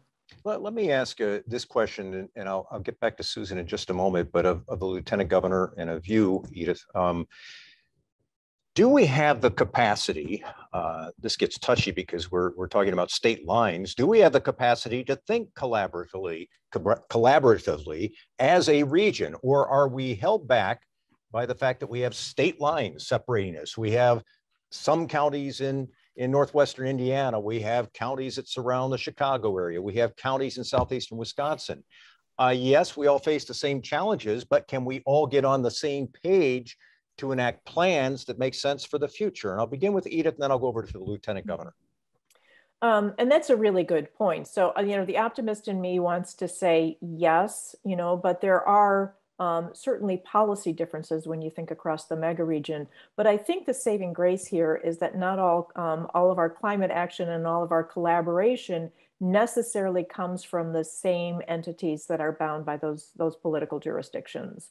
So even in our local government, when we did the climate action plan, our communities are very responsive to their constituents. The constituents don't always think in the same political boundaries. So public opinion really is demanding climate action. We look at the private sector, the academic institutions are really pioneers and leaders on climate action, as our industry. And then I think regions, this pioneering approach to do this regional climate plan is something that we were invited to do by the European Union because it's been so successful in Europe. There were 3 other regions that participated with us. So I think this kind of regional collaboration always been a part of what we do, and certainly in terms of economic development, but I think it's opportunities for that continued and strengthening of this regional cross multi-jurisdictional approach is imminent. Lieutenant Governor Barnes, you know better than I that these our various states have sometimes been at odds with each other. States trying to steal companies from one another. States seeing themselves as economic competitors rather than as entities that might cooperate for the better good of all. Can we make this work? Because it's really a regional issue. It's not just a state issue, it's a regional issue. Yeah, so I do think it's possible, and there are still some very real political and economic speed bumps, so to say. However, states like Wisconsin, Illinois, Indiana, Michigan, and we just came with that partnership, the REV Midwest Coalition, the Regional Electric Vehicle Partnership. So that's an example that it can work. However, a buddy of mine reached out from Iowa, and he said, well, why are we a part of this? And how it was explained to me is that Iowa, they decided to be an observer in the process because of biofuel considerations. And so there are certain things that, some states are just going to be a little bit more hesitant to participate in. But the example is set that it can happen. But none of us should fool ourselves into thinking it's going to be some easy endeavor. Susan, what kinds of conversations are you having right as we speak? Are you talking with municipal leaders, and what are they telling you in those conversations? Yeah, we are. We currently had a focus group conversation with state government representatives, and touching back on what my panelists just said, they keep reiterating the fact that there needs to be cross collaboration across various agencies at the same time, across different levels of government. These create opportunities for knowledge sharing, for mobilizing resources. Sometimes the resources to undergo this planning are at the federal level. At the same time, there is that bottom-up knowledge that comes from the local level that can be brought into conversation. So really, there's that need for cross-collaboration across different skills and different levels of government. With climate migration, we know that this happens across state lines, across borders. So I feel like it's important that we consider these different aspects of the conversation. I'd like to get each of you to sort of weigh in on the immediate future. So we're having 2 conversations kind of simultaneously. One is about what we need to be doing at this moment to address climate change, to do as much as we can to mitigate what we know may be our future heavier rainfalls, more flooding, warmer temperatures, more drought. So we're trying to address that, but we're also trying to think forward to what may be a trend that is 10, 15, 20 years away. So as we look at the next 5 years, we'll use that as our time frame. As we look at the next 5 years, what should be the primary focus of the discussions we're having right now? We've touched on this to some degree, but I'd like to get, if you were setting priorities, what would those priorities be in the next 5 years? Edith, I'll begin with you. Sure. And, the priorities act now. A 5-year timeline, 2030, which is a tipping point, is going to be here before we know it. And as I think the Lieutenant Governor will all agree, and as you've hinted, that we move slowly, and we've moved too slowly. So as far as the climate action plan, the most important thing is greenhouse gas emissions. And the biggest source of emissions is in the power sector. So it's not just, we just had an incredibly powerful legislation passed in Illinois, which sets very ambitious targets for cleaning up our power sector. But we all have a role in then supporting clean energy, and for local governments, that is accelerating investments in their communities in clean energy. And we can do that through policy steps, things like building standards and energy efficiency, strong energy efficiency codes, and then also in driving demand for clean energy. So procurement pools, helping municipalities, helping constituents access community solar. These are all high priority items that are highly impactful. The next biggest one on the mitigation side is related to transportation and getting out of cars or reducing vehicle miles traveled. So we really need to provide the infrastructure and the support to get people using transit and active transportation. So those are the highest priorities with the biggest impact. On the adaptation side, it's addressing anything from related to flooding is the very high priority. And there are the priority actions there are anchor that in all of our actions in equity and inclusion, so that people who are most impacted are included in planning and processes, and then to coordinate across government agencies and across jurisdictions is really the most important thing that we can be doing, so that investments and actions can be aligned with the future climate changes. Lieutenant Governor Barnes, 5 years, what are your key priorities in that time window? Yeah, the clean economy is the biggest piece. That's how we make sure we get, even those who may be resistant to talk about the issue of climate change. The economic piece is something that they still, people won't debate, regardless of how anti-science some may still be.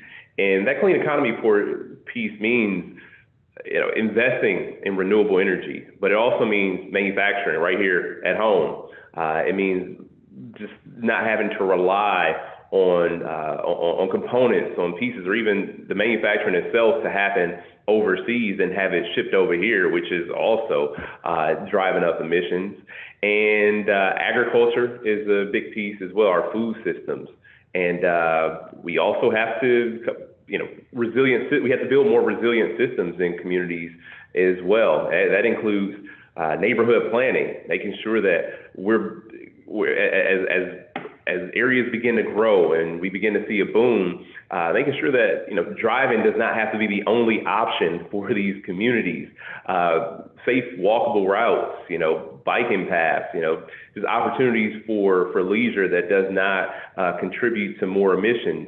And I mean, that can be woven into the whole transportation piece, but I'll just keep that one separate just to make sure I hit 5 different topics. But the electrification of transportation sector. And then forestry is another one as well, making sure that we are not losing more land and opportunities to to capture carbon at the rate that we have seen it happen across the globe. Deforestation has been a huge problem, and it can happen right here at home if we're clearing the way for less sustainable development. And we're going to have a challenge. Do you think, one quick follow-up on that, Lieutenant Governor Barnes, are the people ahead of the politicians on this? Maybe not all politicians, but are the people ahead of the politicians? The people who are ahead of most politicians.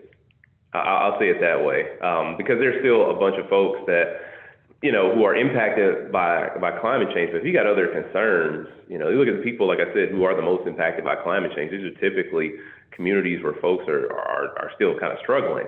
And if you're still figuring out, how to make ends meet, how to put food on the table, this may not be the first thing you're thinking about. But for those who are deeply concerned and passionate, who have studied this issue extensively and who are currently doing the work, I would say are way ahead of many politicians, especially in the activist space. And the politicians who are behind, I don't even think they're trying to catch up, to be honest with you. That's the real problem.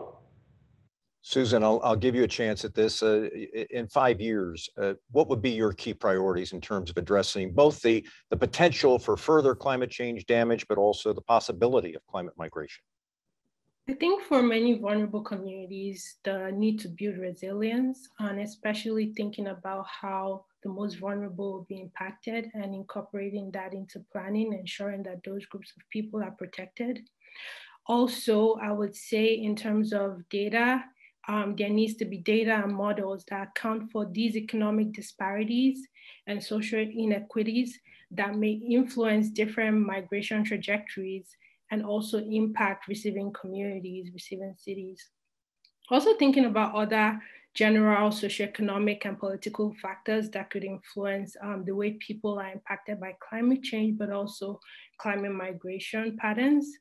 There's need to enable receiving communities to equip them with as much information as they need to help them prepare for climate change. And that includes engagement with people who are the ones that will be the most impacted. So we need the active representation and diverse voices in really planning for climate change and planning for climate migration. So really engagement with communities, both from sending cities to receiving regions. So having that connection between those different parts so that planning is not done in a piecemeal fashion. Also considering the housing, infrastructure, jobs, and amenities, and planning for those changes that will impact these different critical areas that people need, both for people who currently live in places that will be impacted by climate change, but also the needs that would increase with people moving in. So these are the areas that I would say are key. That's great. What I'd like to do now is bring back Hillary DeBlois, who is our program manager here at the Lubar Center at Marquette Law School, to see if we have any questions. And if so, Hillary, feel free to ask away. Well, thank you. This question I'll ask to the panel, and I'll feel free to jump in. Is migration more likely to further emphasize the racial equitable disparities in the larger cities, or is this an opportunity to improve on these issues? Lieutenant Governor, would you like to tackle that first? And then Edith or Susan, please weigh in. Wait, I'm sorry, while you were talking, I actually clicked the question and I thought I was reading along to the same one, but I was not. So can you forgive me? And could we just run that one back? I was reading the wrong question, sorry. Oh, no, not at all. Of course, technology. Now I lost the question too. Now we're in trouble. Is migration more likely to further emphasize the racial equitable disparities in larger cities, or could this be an opportunity to improve these issues? The answer is, who knows? It could, but I think that we have to be conscious of it. And as Mike mentioned, are these conversations happening? They aren't happening at the level that they should, that I know of. And when they do happen, we have to talk about inclusivity. We have to talk about equity. And I think about the Great Migration that brought my grandfather here from Louisiana, and so many other folks. And as I mentioned earlier, people weren't always welcome with open arms, and that's something we have to intentionally or deliberately involved in the conversation, or else there won't be equitable access. It will further emphasize disparities that currently exist. And it's like the thing is, we've seen this sort of thing happen before. The example is already in front of us. The history is our greatest informer here. So we need to think about the historical trends. We need to think about the historical precedent when we are having those talks. And, if it doesn't end up happening, if this big wave of migration doesn't end up happening, fine, it doesn't matter. It's not like these conversations would have been had in jest, because we still have current issues that we need to address. And how we talk about a possible wave migration, like the solutions that will buffer further inequity can be the solutions to solve the current problems we already have. I'll just answer that quickly with yes and yes. Yes, is it possible that it could, that new migration could exacerbate racial inequity? Certainly. And is it an opportunity to right some of those wrongs and do this better? Yes. Similarly, I would say yes as well. I think that racism is a big thing with sociocultural changes that might happen in different receiving communities. There's the need to understand and plan for those things and see how to avoid the effects of those things on vulnerable people. Thank you all. To further along that train of thought, as the climate action plan was developed, as the task force, Lieutenant Governor Barnes was doing their work, were environmental justice organizations involved in crafting those engagement plans and crafting those plans? Yes, they were. If you haven't had a chance to check out the report, it's just at climatechange.wi.gov. It's right in the very beginning. It lists all the organizations that were a part of the conversation. So the answer is yes.